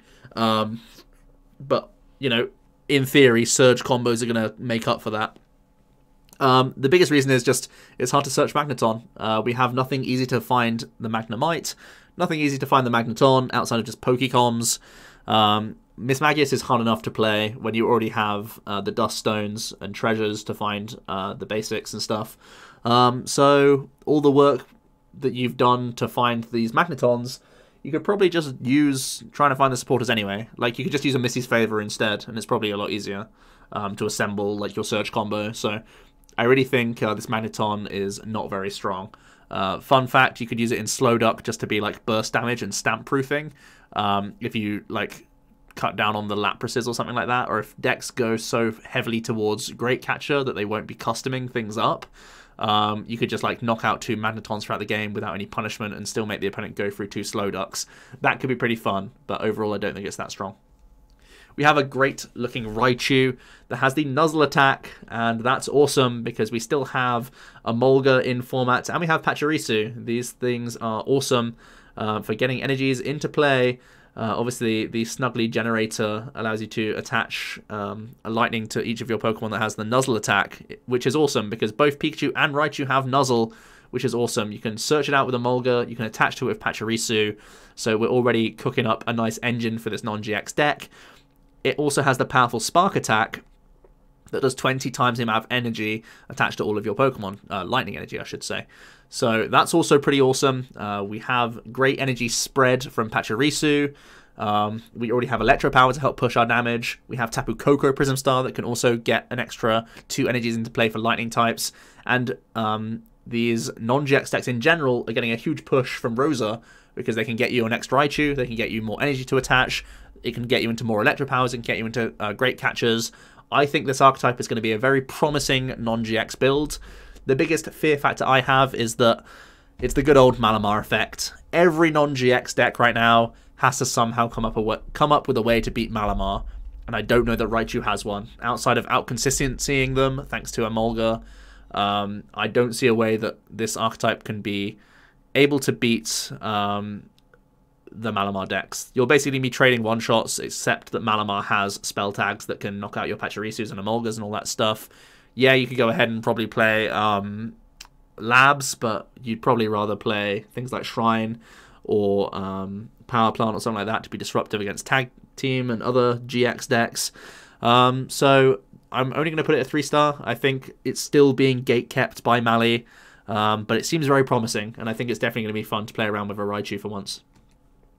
We move on to the Psychic types, and there's a lot of interesting stuff for Psychic. We start off with the Blacephalon, which the community are very hyped on. I too think this could definitely be a contender inside Spread Mali. It has a Psychic colorless attack cost that puts 4 counters on your opponent's Pokemon in any way that you like. If your opponent has exactly 3 prize cards remaining, put 12 damage counters on them instead. So that's a big amount of damage. Think about SBDO and how great he is as a finisher. Well, that's for 3 energies, and that's on a tag team, and it's only 10 damage. Whereas here we're doing it on a non-GX that can do 120 instead. That's a pretty big deal. The reason why I haven't rated this card higher is I only think he's a maybe in Malamar. I think don't get too used to the format that we've been in. Great Catcher will be changing the game drastically. I think it may just be that Spell Tag Mali ends up playing Great Catchers instead of this card, because 12 counters is fine, but you can just Great Catcher and use Shadow Impact instead now on like the main targets. Yes, it's a lot more flexible because it's placing them however you like, but ultimately you have a lot of control with Distortion Door and Spell Tag. I don't think it's that big of a deal in my book. So I think the Blacephalon is very glamorous, very awesome, but there's a couple issues that I have against it. First of all, Great Catcher's going into Malamar. Second of all, it's only good for 1 turn. It's only if your opponent has exactly 3 prize cards. Yes, you're a non-GX deck, so oftentimes that'll be live during the game, but you have to find it that turn. And as we all know, Malamar doesn't draw how you want it to draw all the time. And my third problem is it's an extra like deck space. In theory, cutting away from customs to add in great catchers can buy you some slots in the archetype, but I think Blacephalon is only a maybe for Malamar, so I'm only rating it 3 stars. I don't think it's guaranteed. Where I do think he's even stronger, however, is in the Naga Chess deck. I think he's awesome in Naga Chess because you're oftentimes trying to set up either like Venom Shot for game or like a Grimsley for game, or a Distortion Door for game alongside like a 2-prize knockout once you've used a Stinger. So I think Blacephalon could be awesome in that deck, and I definitely want to try him out in an Ultra Beast style deck. But I don't think that Naga Chess is like above like a Rogue archetype right now, just because of how difficult it is to play. So I wasn't comfortable putting this any higher, to be honest. We have a nice Stage 2 Gallade, which comes with a great ability Double Type. As long as this Pokemon is in play, it's both a Psychic and Fighting type, which is awesome. It's a 160 hit point Stage 2 as well. Stage 2 that actually has the support from Mysterious Treasure, which is great. It also has Rosa coming out in the set, which is awesome. And it has the Power Cyclone attack. For 2 colors, you do 120 and move energy from this Pokemon to one of your benched. I have a couple issues with this Glade. 120 isn't 130, so again, you're gate-kept by Malamar. You're also weak to Giratina, so you'll just immediately lose to Mali. So you have to play this deck knowing that you immediately lose one matchup without playing a lot of other tech cards. The things I like about this card, though, is that he has 2 great typings right now. You can knock out Mewtwo with the help of Diancie, because you're a fighting type as well, so your Power Cyclone gets pushed to 140. And suddenly you can deal with Mewtwo's, which is great. And also you can obviously deal with Pikarom, and you can gust Dedenne for knockouts in all sorts of matchups. So this Vanilla 120 being pushed by Diancie is super relevant and really awesome. So if Stage 2s can work, thanks to the new Rosa engine, thanks to possibly the Professor Oak setting, Gallade might be good enough as long as the format remains very focused towards Pika, Mewtwo, and Rechizard. Because I think Rechizard also has to play a bunch of Dedennes. You can try and uptrade in those sorts of situations. And as well, you know, Power Cyclone's knocking out tag teams in 2 hits, even without weakness. So, yeah, Gallade seems reasonable. He's a lot of work, and again, kind of worried by Malamar just in general. Every non-GX deck loses to Malamar, basically, as long as Mali draws reasonably. So that's the only downside I would say for Gallade. We have a cool Mimikyu that has the ability Shadow Box. As long as this Pokemon is in play, each Pokemon's Pokemon GX with damage counters on them have no abilities. Very, very awesome disruption in the form of a basic as well, which is pretty cool. So you can pretty much just drop him into play, and suddenly you're going to be ability locking things. Usually this will be alongside Shrine. You could also try and do it with some other like Distortion Door or Spell Tag, or just spread math in general. And you're going to try and shut off some board sitters that are fully focused on their ability. Could be really annoying for the Rise of Dark Box. There's a new Silvally that wants to draw cards. There's obviously the Volcarona that we've seen likes to spread damage. Naga also is denied drawing. Keldeo is to get through now. You shut off their Pure Heart ability, and you even shut off Mewtwo from using any attack but its own GX. So Mimikyu is a really annoying card, and could be really awesome. My question then becomes, like, what deck does he go in? Probably only Shrine variants or Spread variants. I don't think it needs to go into Malamar, because Mali's not scared of Mewtwo, it's not scared of Keldeo. It's not really scared of any of these cards because it's going to try and uptrade on them. Maybe it's scared of Dark Box, exactly. So if it's not going in Malamar, then it's going into something like a Raichu deck or like a Gallade deck or one of these other like obscure non-GX decks is where Mimikyu is going to have to like work his trade. So I don't think it ends up going into any other archetype right now. So although this ability is powerful, simply because it doesn't stop Dedenne, I don't think it's going to be that good. I don't think many tag team decks can afford to put this down because all the tag team decks like smack the active for the most part. So yeah, I don't see Mimikyu going into a bunch of decks. Possibly you could put this in like a Mewtwo mirror match, and then you like just use SBDO to put damage on their 2 Mewtwo's, and then they can't do anything. But I think that's also a little bit cute in my opinion. It could be pretty cool though, so I don't know. We'll see where this Mimikyu lies in the end. Marshadow is another one of these options that could go into Malamar. It, for a Psychic can do Colorless, allows you to choose one of your opponent's Pokemon's attacks except GX and use it as its own attack. It's pretty reasonable. I think it's comparable to Copycat in a lot of situations. Obviously, it's a bit more proactive. Again, it's that same issue I had with Blacephalon. Firstly, deck space. You've got to make a space for this card. Is it going to be better than Mimikyu? Probably not, because Mimikyu can filch in bad situations and can be a 2-energy attacker also in bad situations, which this card can't achieve. And how many matchups is this actually good against? Shadow Mimic isn't very good against a lot of the tag teams. Sure, you can full blitz for 150, but that's basically the same as Shadow Impact anyway. You can maybe do tandem shocking, but that's probably not going to be all that great. It's very, very good against fire decks. I think that's where he's the best. Doing Brilliant Flare to be able to search cards from your deck is awesome. And also copying Flare Strike with spell tag damage is awesome. Just basically more Mimikyus in your deck. But outside of that, obviously it can't be used against Mewtwo. It won't be able to be used against the new Reshiram. It won't be able to be used against Blacephalon. There's a bunch of decks where this card is just dead. So I think, again, he's only a maybe in Malamar and probably not good enough to make the cut, in my opinion. We have an Oricorio GX, which I am awesome. Like, I'm so happy to see this card back. I think this card is really, really awesome.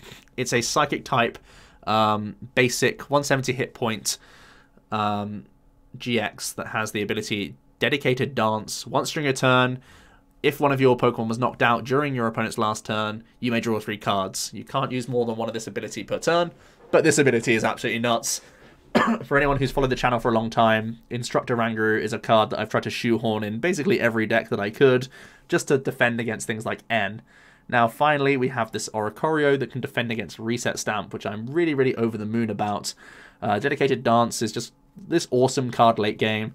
How often have you seen recent games be decided by your opponent just going, stamp, knockout, hope that your opponent can't respond or have enough of a hand to respond on me, and then I'll just close the game and win the next turn?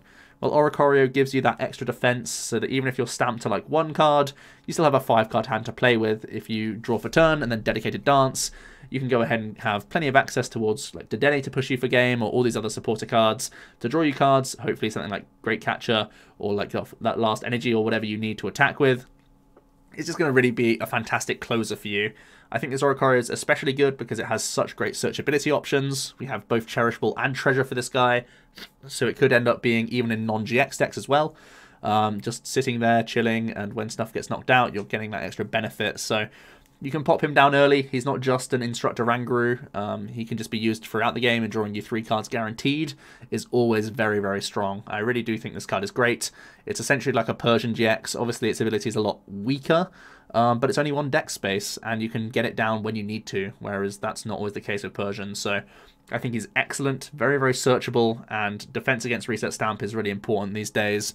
Yes, it's a GX ability, so it can get shut off by Power Plant plus Stamp, but there's already Chaotic Swell that we've discussed, and there's already things like Marshadow that you can have, especially if you're a Treasure deck. You can just have that Resetting Hole chilling on your bench for like a Mewtwo player or whatever, and then you can just benefit from this Oricorio. So yeah, I think this card is nuts. Gave him the 4-star because he's like a consideration in basically everything that's not a greens deck, because he's just so flexible and powerful and will save you in the late game, which is always pretty important. We come to this Solgaleo and Lunala. We mentioned this tag team when we mentioned Lily's full force, and now we'll go over it in a bit more detail. Essentially, it has 2 powerful attacks. Cosmic Burn does 230 for 3 Psychic and a Colorless. Essentially, it's Flare Strike, but in Psychic form. This can't use Cosmic Burn during your next turn. I think that's actually better than Flare Strike, even though the card is exactly the same as Flare Strike. And the reason is it's for Psychic Energies, because of course we have Malamar, but also because you're probably going to be playing a Malamar deck that's going to have a bunch of spell tags in there, and you can put some prior damage on things. If you're doing Distortion Doors and spell tag damage, you're probably setting up these tag teams early enough for Cosmic Burn to finish them off, which is actually really important, whereas most of the time Charizard won't be taking knockouts with 230 anymore. Cosmic Burn probably will be, thanks to some prior damage that you put on, thanks to your, well, basically the deck this card is played in. And then we have this Light of the Protector GX attack. You do 200 for 2 Psychic and a Colorless, and if you played Lily's Full Force from your hand during this turn, prevent all effects of attacks, including damage done to each of your Pokemon during your next turn. I think this is phenomenal. I think this effect is really, really good.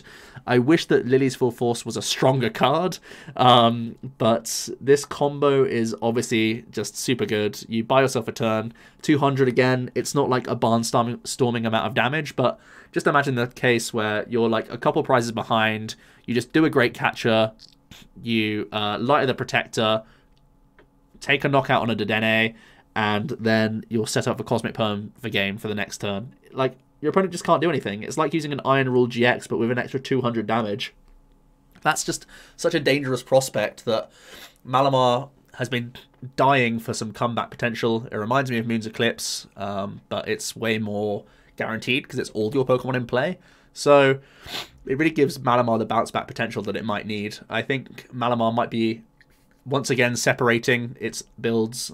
We saw Spell Tag Mali come out on top over the Tina Chomp and over Ultra, like from Worlds onwards, but there's a potential new contender in Malamar, and that's this build that's playing like 3 copies of Lily's Full Force alongside more usual supporters, and then you play this guy, even if it's just 1 count of this in the deck, so that against tag team decks you can just try and combo Light of the Protector into Cosmic Burn and make big comebacks. And the best thing about Malamar is it plays off the board as well, so it's going to be stamp proof for the most part. So yeah, really, really insane. I think this card is pretty good. I've only given it the 2-star rating because it's making Malamar less consistent and giving it extra tag teams that they can like start and all that stuff, and it's weak to Psychic. So there's a lot of liabilities here, and Lily's Full Force isn't a good card in general. So it's rare that putting worse cards in your deck gives you better results. That's the reason why I'm skeptical, but you can definitely see where I'm coming from with this, because that GX attack is really worth building around in my opinion. We have the Coughing and Wheezing that I mentioned with the Roxy combo. Here you can see its ability. Once again, I'll outline it. Once during your turn, if this Pokemon is discarded by the effect of Roxy, you can put 1 counter on each of your opponent's Pokemon, which is pretty awesome. I think, realistically, this is probably going to try and make the Detention Gas Wheezing deck a bit more of a thing. The idea is you just play a bunch of the Coughings, maybe, again, like I said, 1 copy of the new Wheezing, and you just play a bunch of Lana's Fishing Rods. They can get you back spell tags as well as Coughings and Wheezings, and that's going to be like a 4 of the Fishing Rod, and you just try and use Roxy to draw through your deck and get you into more damage from these Coughings and Wheezings, hoping that it adds up alongside the Detention Gas to make life difficult for the opponent and give you a bit of extra burst aggression.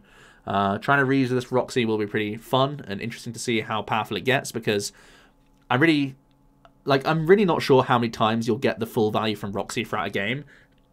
But if you're able to essentially get, like, let's say like your opponent's trying to limit their bench, for example, if you're only hitting like 3 targets, but you do that like 3 times with Roxy, that's still like a free 60 damage whilst also drawing like a bunch of cards. So yeah, I think the card's definitely reasonable, and it's worth exploring for Wheezing. I don't think it's all that strong, just because I don't think it's super consistent, but definitely worth exploring for sure. We move on to the fighting types now with Excadrill. The main reason I'm mentioning this card is because he's a fighting type that can knock out Dedennes. Again, I'm fully invested into how good Great Catcher is and how much he will be changing the game, or how Great Catcher will change the game. So Excadrill might come in as one of those options. He's a fighting type, 140 hit point, stage 1, that has 2 attacks. The first is 11th Hour Tackle. You do 30, but if you have 3 or less cards in your deck, you do 150 more. I think that's pretty gimmicky and bad. But Drill Bazooka does 120 for 1 fighting, and you can discard 4 cards from the top of your deck. Again, not great, but it does enough to knock out Dedennes. It does enough to knock out Pikaroms. You can also put Diancie down, and you can knock out Choo-Choos. So this could be like an answer in decks that play Rainbows or Unit Energies to the Pikarom matchup, whilst also giving you extra options to kill Dedennes with that Gust. So I could see him maybe being squirmed into some non-GX builds, just for that reason alone. He also does have 4 retreat costs as well, which will be relevant for a card that we talk about later. We move on to another Stage 2 GX in Flygon. We have the Sandstorm Protection ability. As long as this Pokemon is your active, any damage done to Pokemon from your opponent's attacks is reduced by 30. That's all of your Pokemon have that reduction, so it's pretty good against some spread. It means that the Dedennes are out of range of a Mewtwo snipe from a Naga, which is pretty cool, or just a Naga snipe in general from a Blown. But I think overall it's not that strong. You have 2 attacks, both for 3 fighting energy. Obviously, fighting does have Karate Belt, and we have the new red and blue supporter, which can try and mitigate this high attack cost. But you do 120 with Desert Hurricane, and if there's a Stadium in play, you do 120 more and discard that Stadium card. Again, it's situational. You need to not only set up a Stage 2, you need to get a bunch of energies, you need to get a Stadium in play as well to be doing reasonable damage. We do have Diancie, we do have Dojo, which gives us extra damage buff as well, which is all like somewhat reasonable, but I think it's so much work to get a Stage 2 out in this day and age that it's really not going to be that strong. Its GX attack, Sonic Edge, does 220, and it's not affected by the effect of your opponent's active Pokemon, so it goes for effects similar to Double Blaze. But again, I don't think it's great. It's just so much work to get Flygon rolling. I'm pretty depressed by this because I'm a huge Flygon fanboy, and he's been treated well in the past, but this guy is just a bit of a flop. We have another Lycanroc. It has the Boiling Blood ability.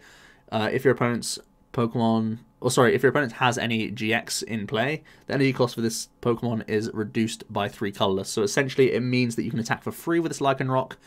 It's only 60 damage though. However, if your opponent's active has any special energy, you do you do 130 total, so 70 extra damage.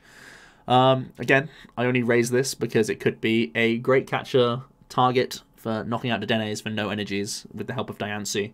The only thing is, it's a lot of combo pieces. Even though you don't need the necessary energy to use a fighting type, you need to have a Diancie, you need to get the stage 1 out, and you need to be using great catchers. So I think it's pretty niche and narrow. There aren't enough relevant special energy decks out there right now to get that extra effect of Voltage Claw. So it's basically just doing 60 for free, which really isn't all that impressive. We move on to the Dark types now with an Alolan Persian GX. It's a 200 hit point Dark type stage 1. That has the Smug Face ability. Prevent all effects of attacks, including damage done to this Pokemon by your opponent's tag teams, your opponent's Ultra Beasts, and Pokemon with any special energy attached to them. I just mentioned with the Lycanroc that special energies basically aren't anywhere these days, so that's like one thing. But saying no to Ultra Beasts and tag teams is a big portion of the meta. We've seen Mewtwo can get around this with Double Blaze and with Greninja. We've seen that Blacephalon can get around this with using Heatran. So straight away, I think the decks that this is trying to wall against, people already naturally have the answers to. That's the reason why I'm not rating this much higher. The archetypes that I'm fully aware of right now in the format all have means of getting around this Persian naturally in their deck. They don't need to make any adaptation to get around this. Some tag teams, like maybe Green Zard or Guardian, might struggle a little bit more. And that's where Alolan Persian might thrive. It might just be like one of these Ditto evolutions that you have in certain decks to punish those, and it might force some sort of change from those builds. But even then, they can try and use like other attackers in their deck to get around this Alolan Persian. So I don't think it's a huge deal, especially because Claw Slash just does for Dark and 2 colors 120. That's not a great deal. One thing that I will note though, however, is that it's finally a walling Pokemon that's good against Malamar. Keldeo really struggles against Malamar because it's trying to wall GXs. Malamar's a non-GX deck, and they just uptrade on you, and you can't even knock out Giratinas outside of your GX attack. Alolan Persian is a Dark type, so it hits for weakness, it knocks out Giratinas, and it has Psychic Resistance. So it's finally one of these walling Pokemon that actually has a chance against Malamar, which is something worth noting. It does have acceleration in the form of Red and Blue, which is cool. You can try and play things like Chaotic Swells to get around Power Plants, which is also pretty cool. But I think there's still a lot of struggle for this card in general, just because 120 against the tag team decks isn't really good enough damage. It also has the Stalking Claw GX attack that does 120 to one of your opponent's Pokemon. Again, it's not that fantastic. Really not much to shout about. I think because naturally all these decks have answers, this Persian won't end up being all that good. It does harp back to Honchkrow though, and it might make something like a Persian Honchkrow deck a thing just in general. They may like combine together thanks to Red and Blue and come to be some sort of like annoying walling style archetype. We have a phenomenal Guzzlord, which I'm super ecstatic about. I'm really happy to start playing Dark Box again from this format. And it's because of the combination of Tag Whistle, Red Blue, and this Guzzlord. I think these three things come together to completely change the way that we know Dark Box, make it much more consistent, and now have a much better payoff, because we have this very chunky non-GX, a 150 hit point Dark type, that also has Psychic Resistance, that has 2 attacks. The first is Mountain Munch, you discard the top card of your opponent's deck. We don't really care about that much, but we have the Red Viking attack for 2 Dark and 2 colorless. You do 120, and if your opponent's active is knocked out by damage from this attack, you take 1 more prize card. Oh yes, taking more prize cards is awesome. We've seen how Greedy Crush can function in the Dark deck. Now we have it on 1 energy less on a non-GX. That sounds awesome to me. 120 damage is actually really decent because of Black Lance. Darkrai and Umbreon using Black Lance prior does 150, so 150 into 170, as we know, is great against tag teams. And doing the 60 snipe that Umbreon Darkrai does to the bench can set up a Dedenne for a Red Viking knockout for 3 prizes as well. So I think the 120 is absolutely fine numbers. I think this might overtake the need for Saboteur in the deck, or may just become like alongside him. I think the biggest upside of this is that you're taking an extra prize card even when you're not against GXs, which Saboteur only states for GX Pokemon. So it means that up against non-GXs, you have amazing catch-up potential, something that the Dark Box deck never really had. It only really relied on Super Scoop Up to get back into the game against non-GX decks. Now you just go, well, I'm going to use Red Viking, and all your Giratinas or all your other attackers, they just get knocked out, and I take 2 prizes for them, and I'm going to completely race ahead. So yeah, Dark Box gets a phenomenal Malamar matchup now, and just in general, you're going to be great at Grinching Dedennes, and you're going to be just great at even knocking out tag teams for extra value, whilst having a non-GX in the active and making life awkward for them. So yeah, this Guzzlord is absolutely nuts. He's also an Ultra Beast, so like I said earlier, you can remove the Naganadel from your deck altogether, and you'll still have the option to Beast Ring to this guy, which is awesome. And you can even have that Beastite tool card that I mentioned earlier to, again, manipulate that Red Viking damage to be even better if you really want to. Overall, I think the Umbreon Darkrai is probably going to be sufficient for setting up numbers for this guy. But you still might want this guy just to, like, help close games that much more and make his math just a little bit stronger.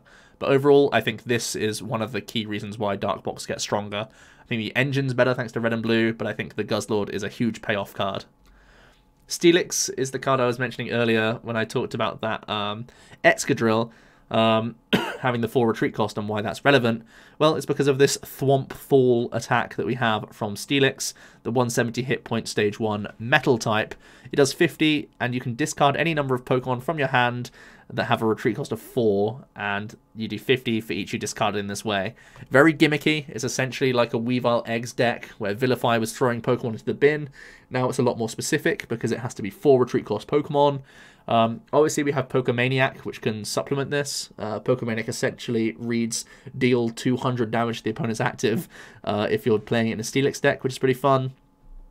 But I think overall this will be a gimmicky archetype. The only thing I will mention is that you only really need to Thwomp Fall like a couple of times. This reminds me of like Baby Blounds in many cases, where you just accumulate a bunch of fire energies and just show your opponent a bunch of those all at once, and then they're like, oh, I guess I died. And this is on a very, very chunky non-GX once again.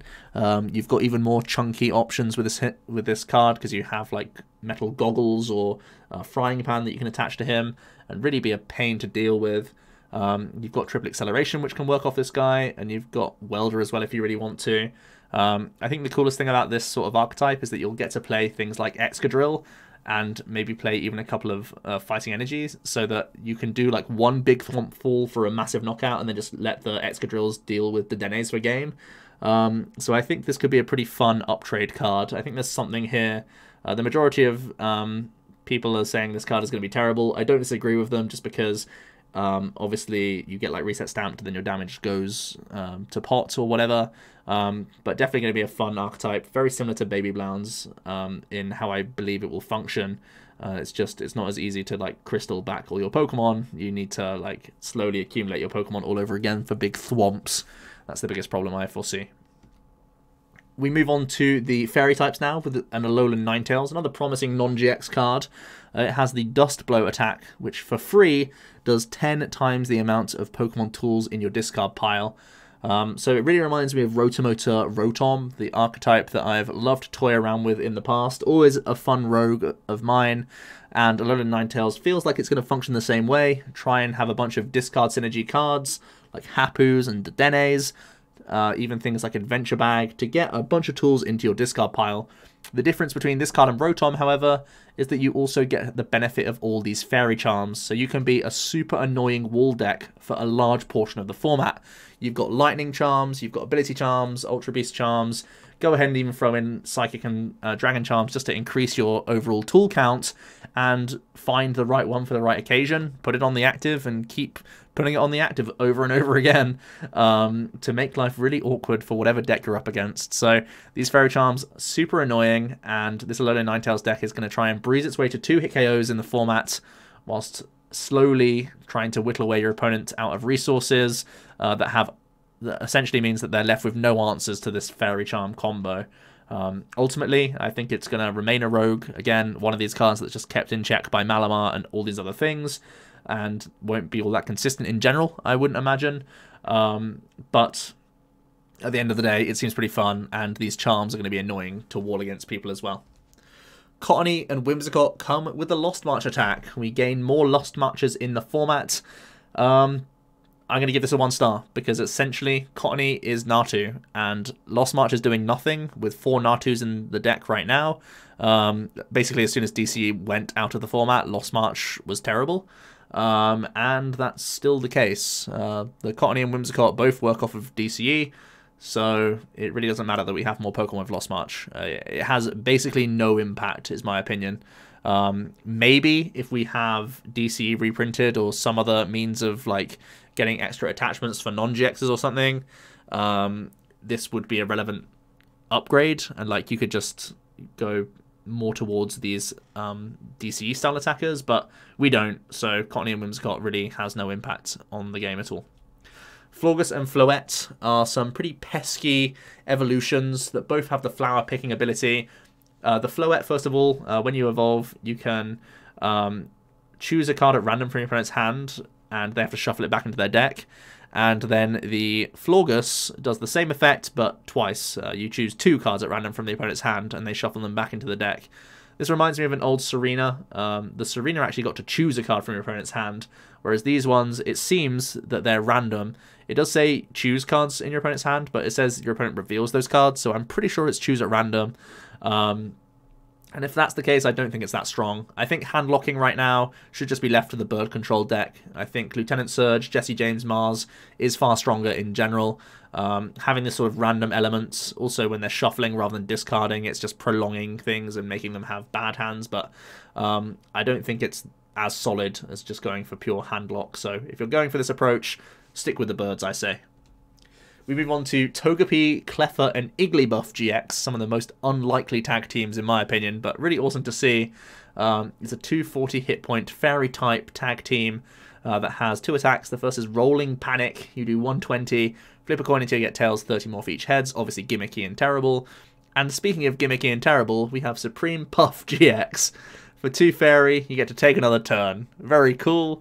But if you have 14 extra fairy attached to this guy, your opponent shuffles all of their benched Pokemon and all cards attached to them into their deck. Now, as soon as the ladder drops, I'm definitely going to be trying some sort of expanded shenanigans with this. Going to play a bunch of Elixirs, bunch of Xerneas, and get as many energies into play as possible onto some sort of barrier Pokemon, and then I'll just Aromatisse them all over to Togepi, Cleffa, and Igglybuff. But in Standard, we have no way of getting this amount of energies in play. 16 energy is an unreal amount. It means that your deck will be inconsistent as hell, and basically you'll never be able to get that amount of energies into play to actually get the full effect. So, yeah, very, very bad. I've tried to at least humor you with, like, Surge Mina combos or B-String Tag Switch combos, but no, in Standard this will never work. In Expanded, however, you might get some highlight reel moments. I really think it's still going to be gimmicky and terrible, but your opponent shuffling their entire bench in and then you take a turn just means that you like retreat out of this card and attack with something else to win the game. If you've got 16 energies in play, you can just use like anything to close the game. You can use like a Tapu Lele to close the game or something. So yeah, that could be a pretty fun thing. But overall, yeah, very fun, but not strong at all in Standard. We come to Arceus, Dialga, and Palkia GX. This is also a highly rated card by the community. I've kind of been back and forth with this card. There was a point where I had it at 1 star, and then I was like, he's just too versatile to be a 1. I don't really see the huge hype around this card personally, because I don't see any archetype that's going to be all that strong thanks to him. I accept that his attacks are pretty good, I just don't like his attack costs for the most part. Let's start off with his GX attack. Altered Creation. For a metal, allows you for the rest of the game, your Pokemon's attacks do 30 more damage to your opponent's active. So it's like a hidden choice band in many ways, or like having a hidden Incineroar in play. And if this also has a water attached, your Pokemon... Oh, sorry, when your opponent's active Pokemon is knocked out by damage from those attacks, take an extra prize card. So that's pretty awesome. You've just seen how much I love the Guzzlord, and I sort of mentioned it in the same vein as Mega Sableye T-Tar, that Greedy Crush attack that allows you to take extra prizes. And I admit that that's a great way to have huge comeback mechanics, but I think the tempo of Arceus, Dialga, Palkia is so slow. like, you can only use Alter Creation turn 1 if you use, like, an End's Resolve and then got this guy into the active, whilst also hitting off the End's Resolve, like a water and a lightning. Oh, sorry, a water and a metal. And yeah, that's so slow, and you do no tempo. You waste your GX attack not taking a knockout that turn or even pressurizing the opponent. Yes, it means that you can potentially win just like 2 turns later by bringing up like Dedenne and knocking out of Ultimate Ray and then powering something up to then knock out a tag team to win. So I guess that you like recover that tempo from Alter Creation being so slow later down the line, but that's only if stuff's gone well for you, and that's only if you did the turn 1 Ends Resolve to get Alter Creation off in the first place whilst you got into the active. And that's a lot of ifs and buts, especially when Ends Resolve isn't drawing you any cards. So yeah, I think this is actually a pretty slow card, personally. Ultimate Ray for a water metal colorless is 150, and you get to search your deck for up to 3 basic energy and attach them to your Pokemon in any way that you like, then shuffle your deck. So this is very similar to Full Blitz, but even more flexible, because it can go anywhere, not just to one target on your bench, which is pretty awesome. I do admit that this is great acceleration, but again, it's just you're playing a deck that has 2 different types of energy, and what do you want to attach to when you're already pigeonholed into water and metal? There actually aren't that many good attackers that you can power up. Like, you never want to power up more Arceus Dialga Palkias, because 150 is not good enough. Even if they're doing 180 thanks to Altered Creation GX, it's not really good enough.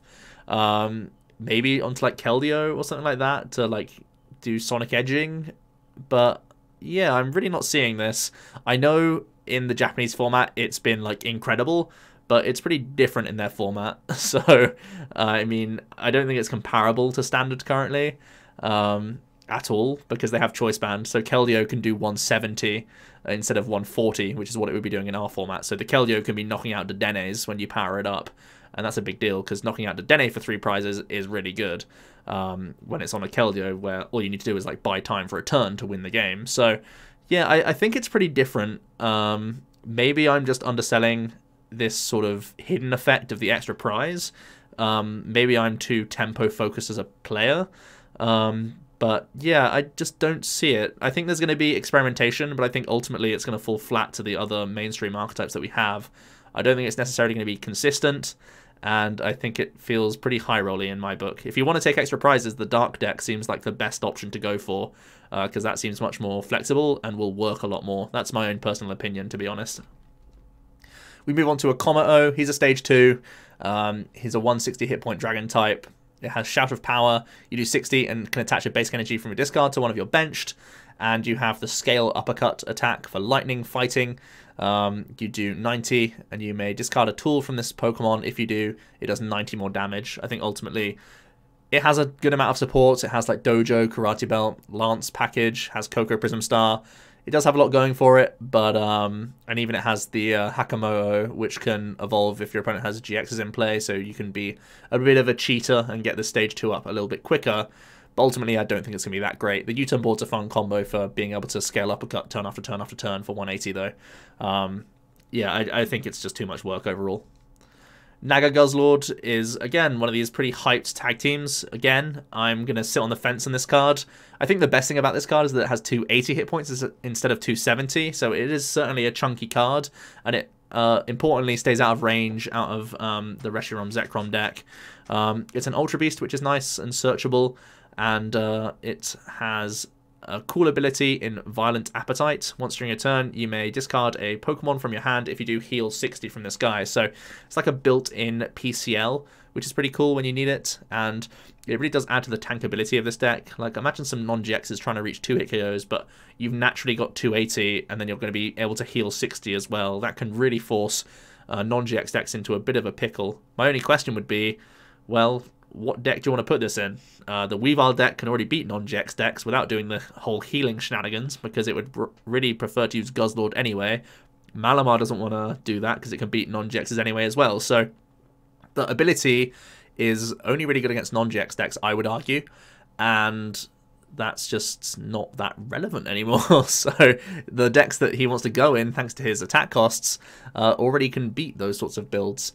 It does come with 2 attacks. Jet Pierce for a Psychic Dark colorless does 180.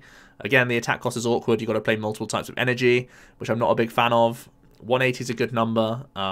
You can obviously knock out Dedenes with Great Catcher. That's another reason why he's on the slide. I always want to mention that because it's going to be such a big part of the game in future.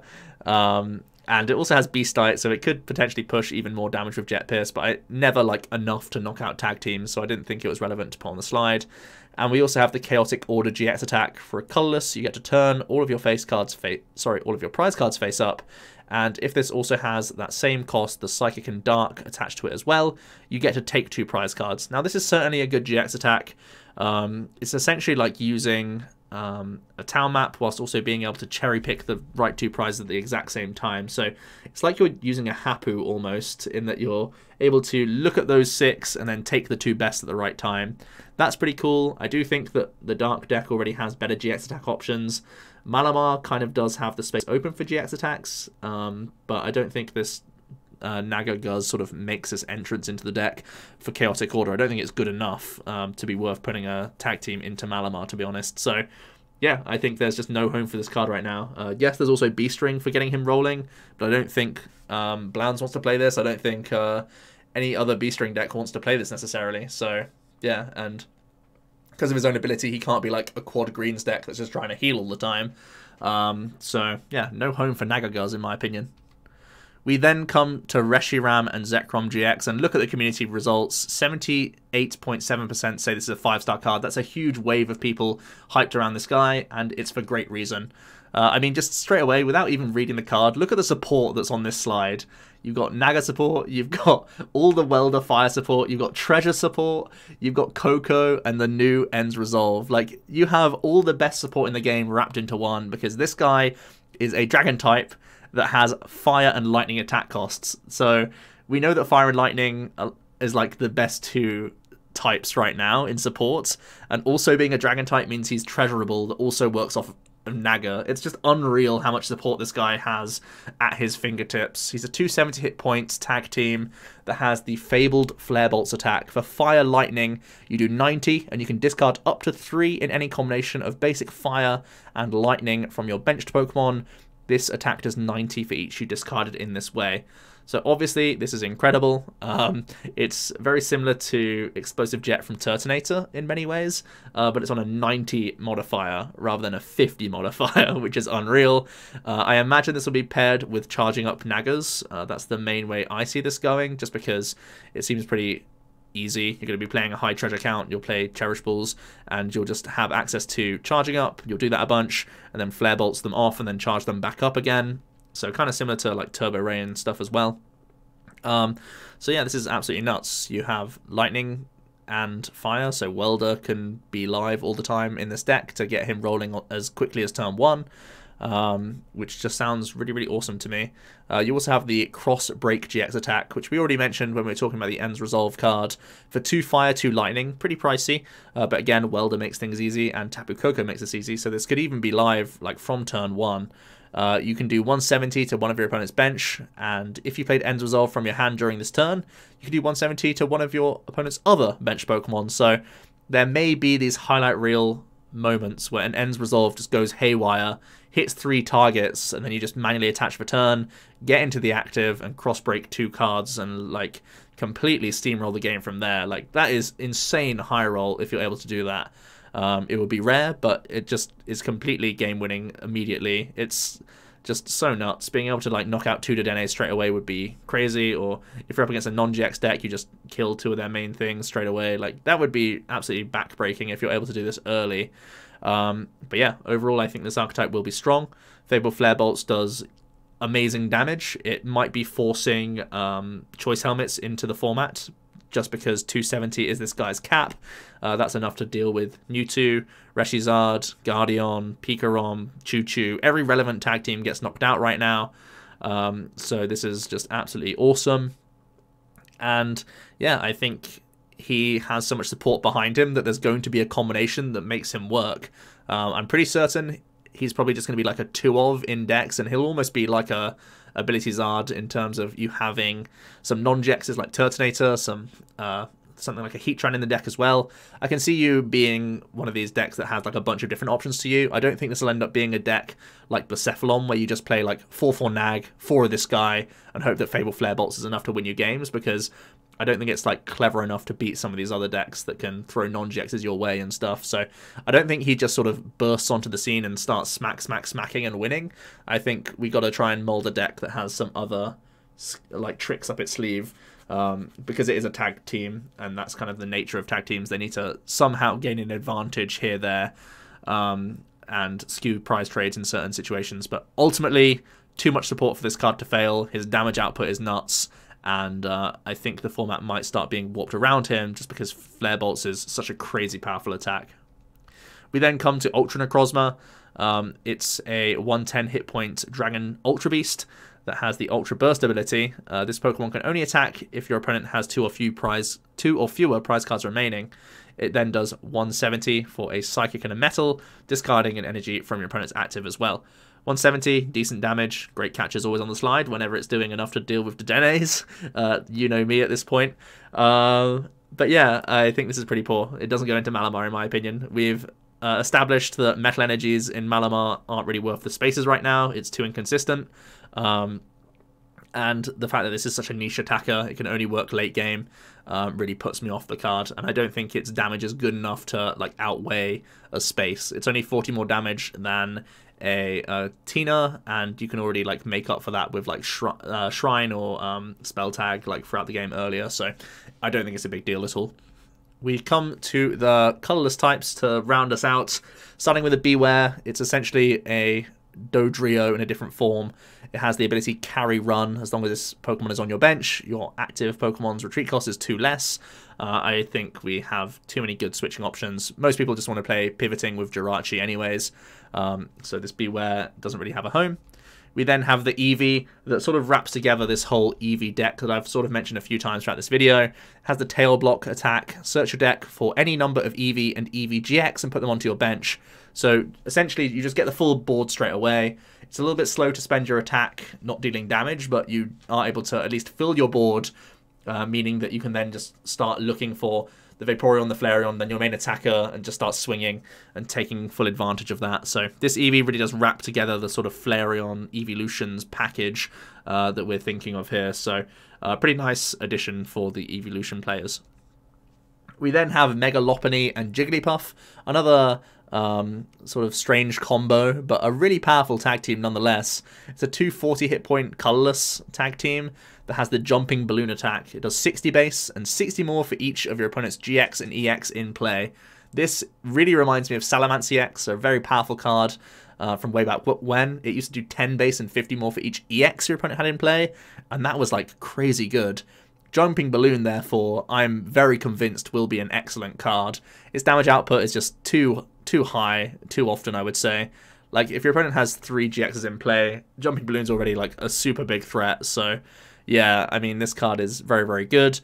It's just 3 colorless as well, so it's very flexible. It can go into anything that plays Welder. It can be full blitzed onto. You can wash out to this card. Mewtwo can throw it into the bin and copy it. Again, Welder. So yeah, Jumping Balloon is going to be very, very strong. Right now, we know that there are plenty of decks very reliant on heavy Dedenne engines, tag teams all over the place, and Low Puff is definitely going to punish that for sure. It also has the Puffy Smashers GX attack. Your opponent's active Pokemon is now asleep, and then if this Pokemon has at least 4 extra energy, so 5 total, you get to do a 200 damage snipe to one of your opponent's bench Pokemon. I wouldn't sleep on this either. I mean, if you've just done a Jumping Balloon, taken a knockout, you've already got 3 energies on you, and like then you're just like a Welder away or a Tag Switch away or whatever else to go straight into the 200 snipe. And we've seen how good Naga has been for closing games in Mewtwo, just for basically saying, I have win on board. Low Puff could basically do the same thing and just be like, yeah, game on that Dedenne. So this card is very impressive for me. Really reminds me of Eevee Snorlax, where because it's colorless, it'll find itself a home, and these attacks are just super strong. So I definitely foresee Low Puff being a very, very strong card in a potential bunch of archetypes. We then come to Sylvali GX, one of my personal favourites from the set. 210 hit point colourless type stage 1 that has the ability disc reload. Once during your turn, you may draw cards from your deck until you have 5 in hand. So it's essentially Abyssal Hand from Artillery, reborn in this stage 1 GX. He also comes with a couple attacks. Buddy Brave for 2 colourless does 50. If you played a supporter card from your hand during your turn, this does 70 more damage. So again, pretty reasonable. 120, not too shabby. There's also Water Memory, don't forget. So this could be doing 240 against Fire Weak stuff, which is a really... Oh, sorry, Water Weak stuff, which is a really big deal, actually. Because one of the reasons why I gave this card a 5-star was because it could see play in a bunch of decks. But I definitely foresee it being in a deck alongside Volcarona as like a double stage 1 style deck. And you can use the Volcarona to help ping down some of these cards, and then Water Memory comes in and helps you beat the fire decks, basically, which sounds really awesome just straight out the gate. It also has the White Knight GX attack for 2 colorless. If your opponent's active Pokemon is an Ultra Beast, that Pokemon's knocked out. Very similar to the Alolan Ninetales Sublimation GX attack. But it's on colorless, so it's just, again, flexible and pretty powerful. You can use this to get around Beast Ring if you're using the Volcarona effectively. You could like Buddy Brave with some pings, then you could like finish off that finish off the Blacephalon, then you can just like White Knight GX and finish them off. Or again, if you play Water Memories, that should be pretty easy for you. So yeah, the Sylvali sounds really reasonable. Obviously, Octillery went into a whole bunch of decks. One of the reasons Octillery was so good, in fairness, was because of Brooklet Hill letting you get Remorays on board early. But at the same time, Sylvali is cherishable, searchable, and Octillery never was. So, I mean, the Sylvali seems pretty reasonable and reasonably searchable as well. I don't think he goes into many of the tag team decks. I think Oricorio will probably be like the better end-proofing card in that regard, but I definitely think he'll be the face of this Sylvali Volcarona deck, where you can also play the old Sylvali, because he just gives you the option to use Rebel GX, which is a really good GX attack, just for big one-hit KO potential, and gives you potentially more acceleration for your Volcaronas as well, so you don't have to keep spamming Welder turn by turn. Sylvali can come in and use triple accelerations, so I think that sounds really cool. I feel like playing like a split of Sylvali and like a couple Water Memories, and then just 4/4 Volcarona line definitely seems like it could be like a tier 2 contender for sure. Especially because it can deal with the fire deck so well with the addition of Water Memory. So I think the Sylvali is pretty broken, and it got the 5-star treatment just because of its versatility. All colorless in its costs. You can weld at him, you can 3CE him, you can do all this other stuff, and he's just going to help you draw throughout the game as well. So definitely a powerful card. We finish the video with a Stoutland. It has amazing artwork. I put this on mainly for the artwork, to be honest. It's a stage 2 that has Arf Bark. When you play this Pokemon from your hand to evolve, you can discard an energy from your opponent's active. If this Pokemon is active and is knocked out by damage from your opponent's attacks, you can also discard an energy from the opponent's active. So it's like a Crawdaunt, obviously in a stage 2 form, which is way worse, but if he happens to be active and is knocked out, once again, your opponent has to remove an extra energy card. So in theory, it's 2 discards for 1, which is like, I guess, a little bit of value, but ultimately I think it's pretty poor. His attacks aren't good enough to be like sat in the active, overrun just as 1, 10, and 30 to one of the opponent's bench. Yes, it's triple accelerationable, but overall really not worth it. So this Stoutland is just artwork appreciation for the most part. So that rounds out the video, guys. There are the ratings. As you can see, I'm usually a little bit more harsh than the community. I try and really lay my stake in the ground and say that there's a lot of cards that won't see play, and I, for once, actually agreed with the community on all 5 of the 5-star cards that you can see on the slide here. But yeah, I'm really excited about this set. I think there's a lot of cards worth exploring. I'm really excited to try out the new Tag Whistle engine. I think that's going to be awesome, especially for greens decks.